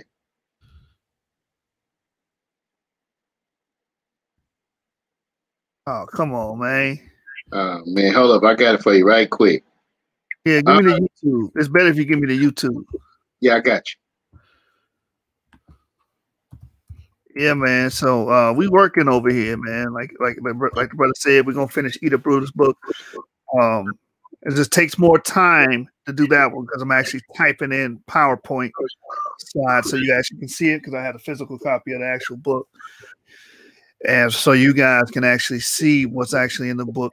I'm trying to be as transparent as we can here on the source. But part 4, we're going to conclude that. And that'll be we'll finish that actual book and we'll have it as a playlist saved on YouTube so you guys can access the information and watch it in its entirety whenever you guys are free to do so. So like the brother said, man, we working, we building over here. And ain't no stopping this, man. Ain't no stopping this. We proving to y'all who really is dedicated, who's really into the information. These other brothers are dilettantes. Dilettantes mean they're not committed and they don't have the knowledge. You understand? So they'll forever be stamped as such. Shout out to the chat. Shout out to everybody that came out tonight and showed us love. Shout out to Truthfully Honest. You on every show. We appreciate it. Shout out to Elder Yarash. Shabbat Shalom, brother. Congratulations on your win. You pretty much slaughtered. Never stood a chance, to be honest. Orthodox Moore, D-Red, the Blue Collar Scholar. Shout out, brother. And Plumantis, man. Shout out, brother. Shalom, Shabbat Shalom to you, brother, man. You always showing love. We're gonna show love. You always got a place you want to come on here and speak. You always got the mic, brother. Trust me. You are not going unnoticed. We got a channel called the Seven Candlesticks. Seven Gang. Oh yeah, he's right. We should set up a Patreon for the source. He's right. We set a Patreon up for an account. Yeah, man.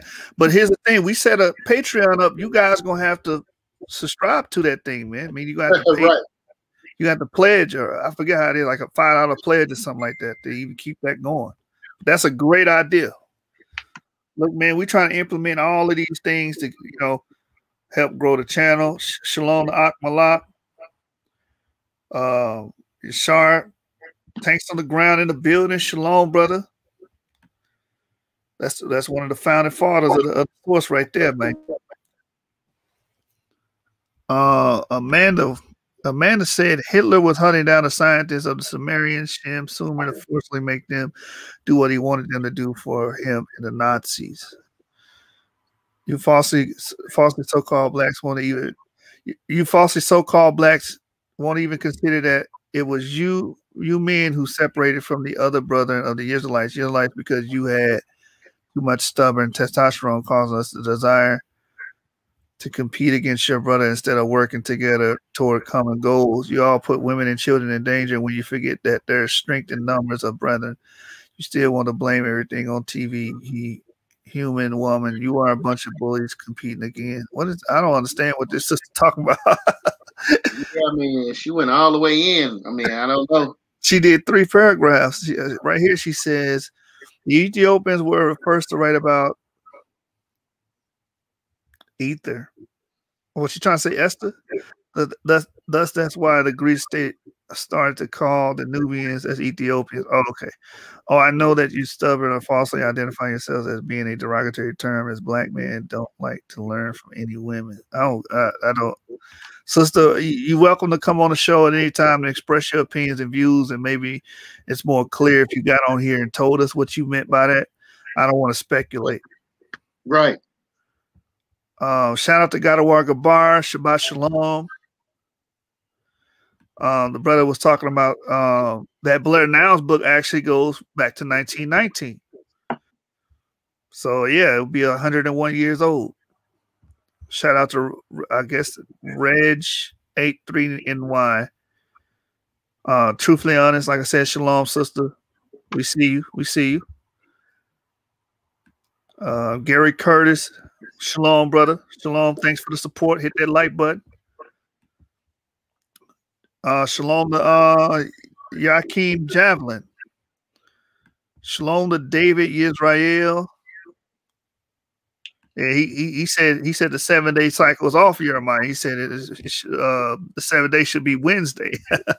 Listen, man, we are a debate league, brother. We're gonna have a debate tomorrow on that, and if you want to come in and think you can do a better job, if the results ain't what you like, you're more than welcome to come on and bring forth your information, brother. Yeah, that's big facts. Yeah, me personally, I hold to a 7-day weekly schedule, man. I mean, 1, 2, 3, 4, 5, 6, 7. That's it, man. Right. I'm right there with you. I'm right there with you. I ain't departed yet. You know what I'm saying? Maybe tomorrow my mind will be changed. I don't know. Right. Right. But again, we're open, man. We're not what you call them, brother, scenic. Okay. Yeah, man. We ain't scenics, man. We here to learn. Man, Amanda was going in. Whoever this chicken, tell her she can come on and she can express her opinions on the source. We'll give her the panel and give her 30 minutes to an hour to express her opinions, and then we're gonna have questions for you. Right. Says Romanians were invaded by harsh Vatican II. There was no letter J for even 600 years yet, so no one was called Jews 2,000 years ago. Man, I want to speak to that real quick. Modern translations, man, they're not going to be exactly what was spoken. 2,000 years ago, because 2,000 years ago, nobody was speaking English. Nobody was speaking, the languages we speak right now. They were speaking Greek, Roman, and not all Greek and Italian or whatever. Not all of those languages are the same. I mean, Latin. You got different dialects of that. So, of course, they wasn't saying it. But for us to understand, and we have our names and what we call them in our tongue. You see what I'm saying? Like, right. Listen, we're just speaking colloquially. Paul tells us in the New Testament not to make ourselves barbarians, right? By speaking in an unknown tongue. Okay? So if we come on here and we're spitting out Hebrew unto y'all, man, y'all not going to get it, man. Y'all not going to get it, right? So it's more important that you understand what we're referencing, right? So for someone to point out the letter J, like, we understand that. We understand that, and I'm with you, right? We say Kwam Yashala, right? We say power to our people. For folks to understand that, they have to know that, listen, we're talking about rise Israel when we say Kwam Yashala. You see? So these things we know that the language goes back, but we want what is most important, which is for the people to understand on the basis level. This is what Paul was saying. Paul said, I'd much rather speak with 5 words of understanding than a multitude of words in an unknown tongue. 1 Corinthians chapter 14, man. Right? So we're simplifying here, and we're doing that purposely so everyone can comprehend. It's very important that that happens. This is why we elaborate on certain words and terms, scholastic words and terms that are being used. It's important that you understand what these terms mean. So when your words are being used here at the source, we break those words down. Right? Yeah, man. But again, you're more than welcome to come on here if you want to express something, sister. See, she got a lot to say, boy. I mean, straight paragraph. I didn't know you can get that many words in the comment section, Joshua. Yeah, I think Facebook don't got no limit, man. YouTube is a limit. Look, she right here again. She said they were called Berbers, Ebers, and Ebos. Let me get on the screen. The Good Samaritans, the Semitic people. Yeah, man. Your sister could get a snot on the show and speak her mind. I got that the video is it was actually on Army of Israel, so I sent it to you in the DM. All right. Ramal Yahoo, shalom. Sharai Atkins, shalom. Appreciate that new subscriber to the channel. Maria Shaya. Dang, this sister went in again. She said, "You men still to admit how most states and places are named after women, as Africa is named after Aphrodite, even a Moorish tribe with a fork. Now you have Africa that's a Caucasian." What does that have to do with what we're talking about, man? Come on, man. Is she asserting that we're somehow leaving the woman out? I don't get it. Yeah, because Hebrews are all a bunch of women hating sexes. Oh, right. Yeah, but yet one of the founders of the source is a woman, man. Shout out to Sister Diamond, man. You know what I'm saying? Right. Yeah, shout out to Sister Diamond. We were just talking to her. She pulled a jewel out. I don't want to spill the beans. You know what I'm saying? Man, look, I'm gonna tell you, man, that sister's not to be played with, man. And Deron Tillis, if you listening, brother, let me tell you something, brother. All right, you can go ahead and underestimate this sister if you want to, brother. All right, my money's on Diamond. Understand that, right? But go ahead, brother. I also want to speak to this. If you go to the Book of Jubilees, I believe it's the Book of Jubilees. It talks about they named the lands after their daughters. You know what I'm saying? So no, ain't nobody sitting up here denying that ever happened. I don't know why you even said that, but maybe, like, again, if you're still watching Amanda's sister, you can have your own show here on The Source. We'll give you the panel. You can go in for 30 minutes to an hour. And, you know, after your hour's done, we're going to have a Q&A. You can express your opinions and let us know where you come from. We're going to have a Q&A, and we're going to have some questions for you. She said, it's the opposite. The so-called whites who are really Caucasian lost their melanin by doing incest within their generations like Nimrod did. Now, with that, I will agree that the Europeans are mostly inbred people. Notoriously inbred. Yeah, and that is how they lost a lot of their genetic. Yo, Joshua, I told a brother that, man. I think shout out to Black Jesus Minister, man. I think I told that brother that, man. Well, how did they? Listen, man. They was isolated in Mount Seir. First of all, it was isolated in Mount Seir, and then 1,000+ years later, or more, 1,500 years later, they was isolated in the Caucasus Mountains, right? Notoriously inbred. Tells you that Esau, there's no greater fornicator than Esau. Right. Yeah, man. That's how had limited genetic diversity. A lot of them are white, pale skin, and have a lot of these recessive traits. Shalom to Moray Yeshaya Torah lessons. Shalom to you, brother. Shalom to Sir Lot. Shalom. Hit that like button, brother.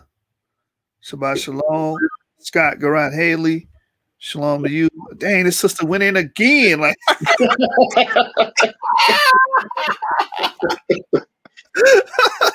yo, she said after getting.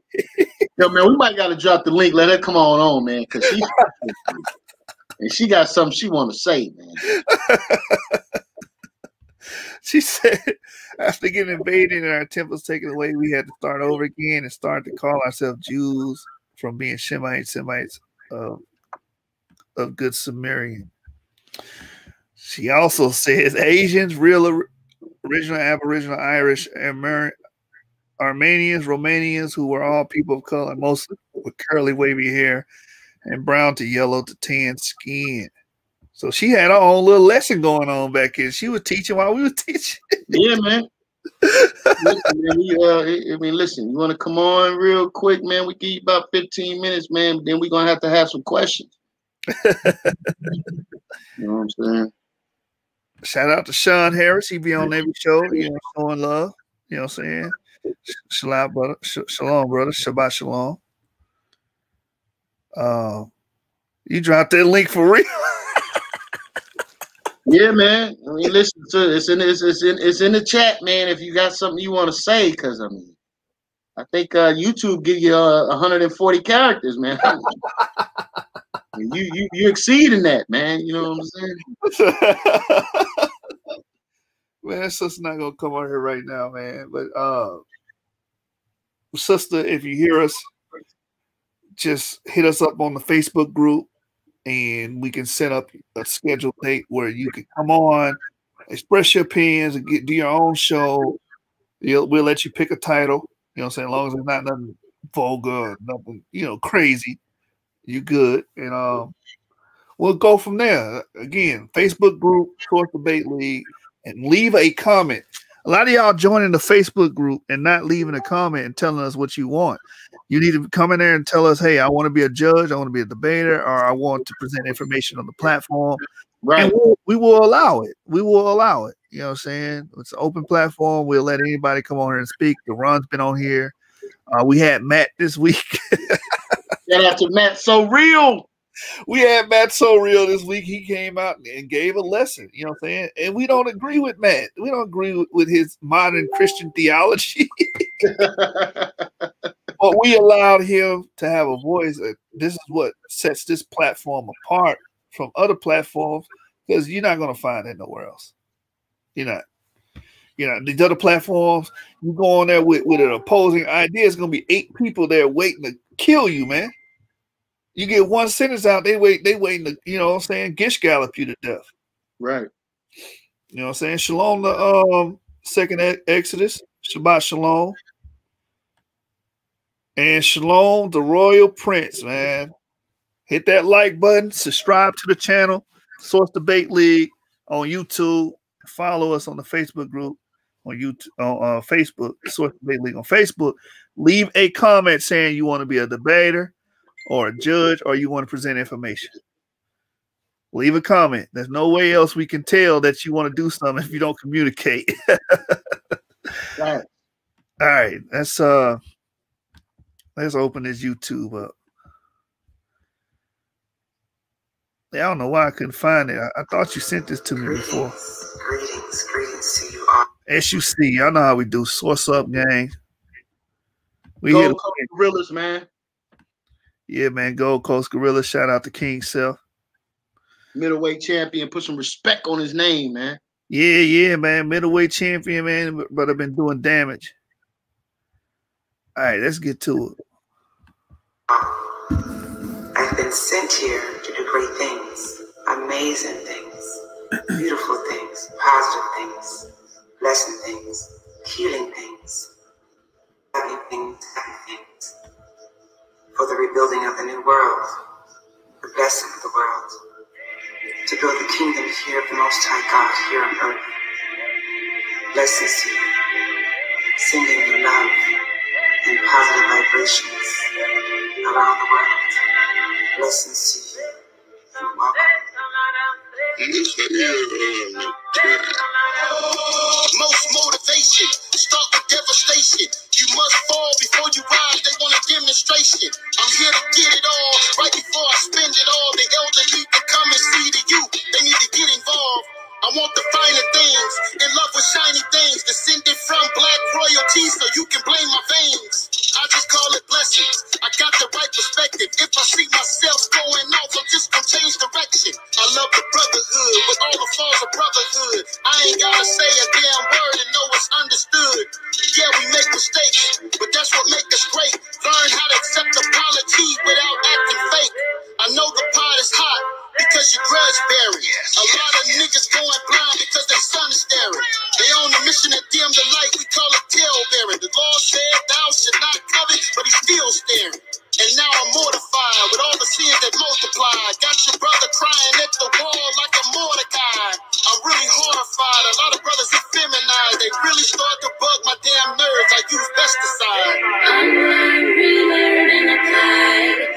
Get your blessings from the Most High. Matthew 7:7, seek and you shall find. If you like it, shall be open wide. Blessings. Hey, get your blessings. Hey, Deuteronomy 28:2-3. All these blessings shall come upon thee.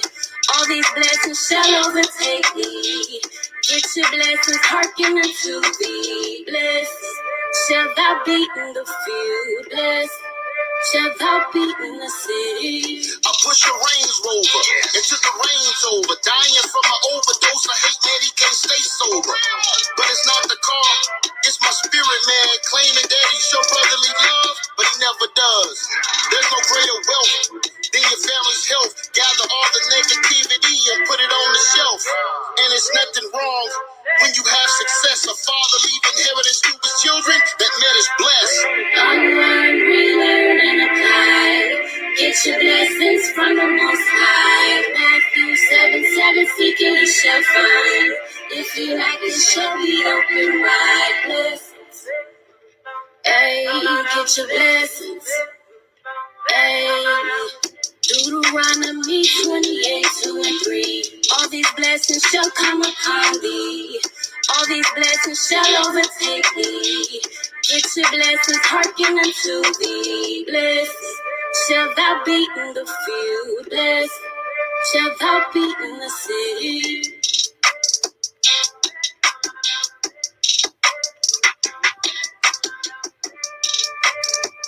Yo, shalom, shalom. Shabbat shalom, family. We appreciate the love and support, man, here at the Source, man. Stick with us. More and more powerful information to come. We appreciate it, man. Y'all go check out and support the sister, man. As always, man, SUC 7 gang, right? This is what we do, man. Source up or shut up, man. It's not a debate. It's a stick up, man. Gang.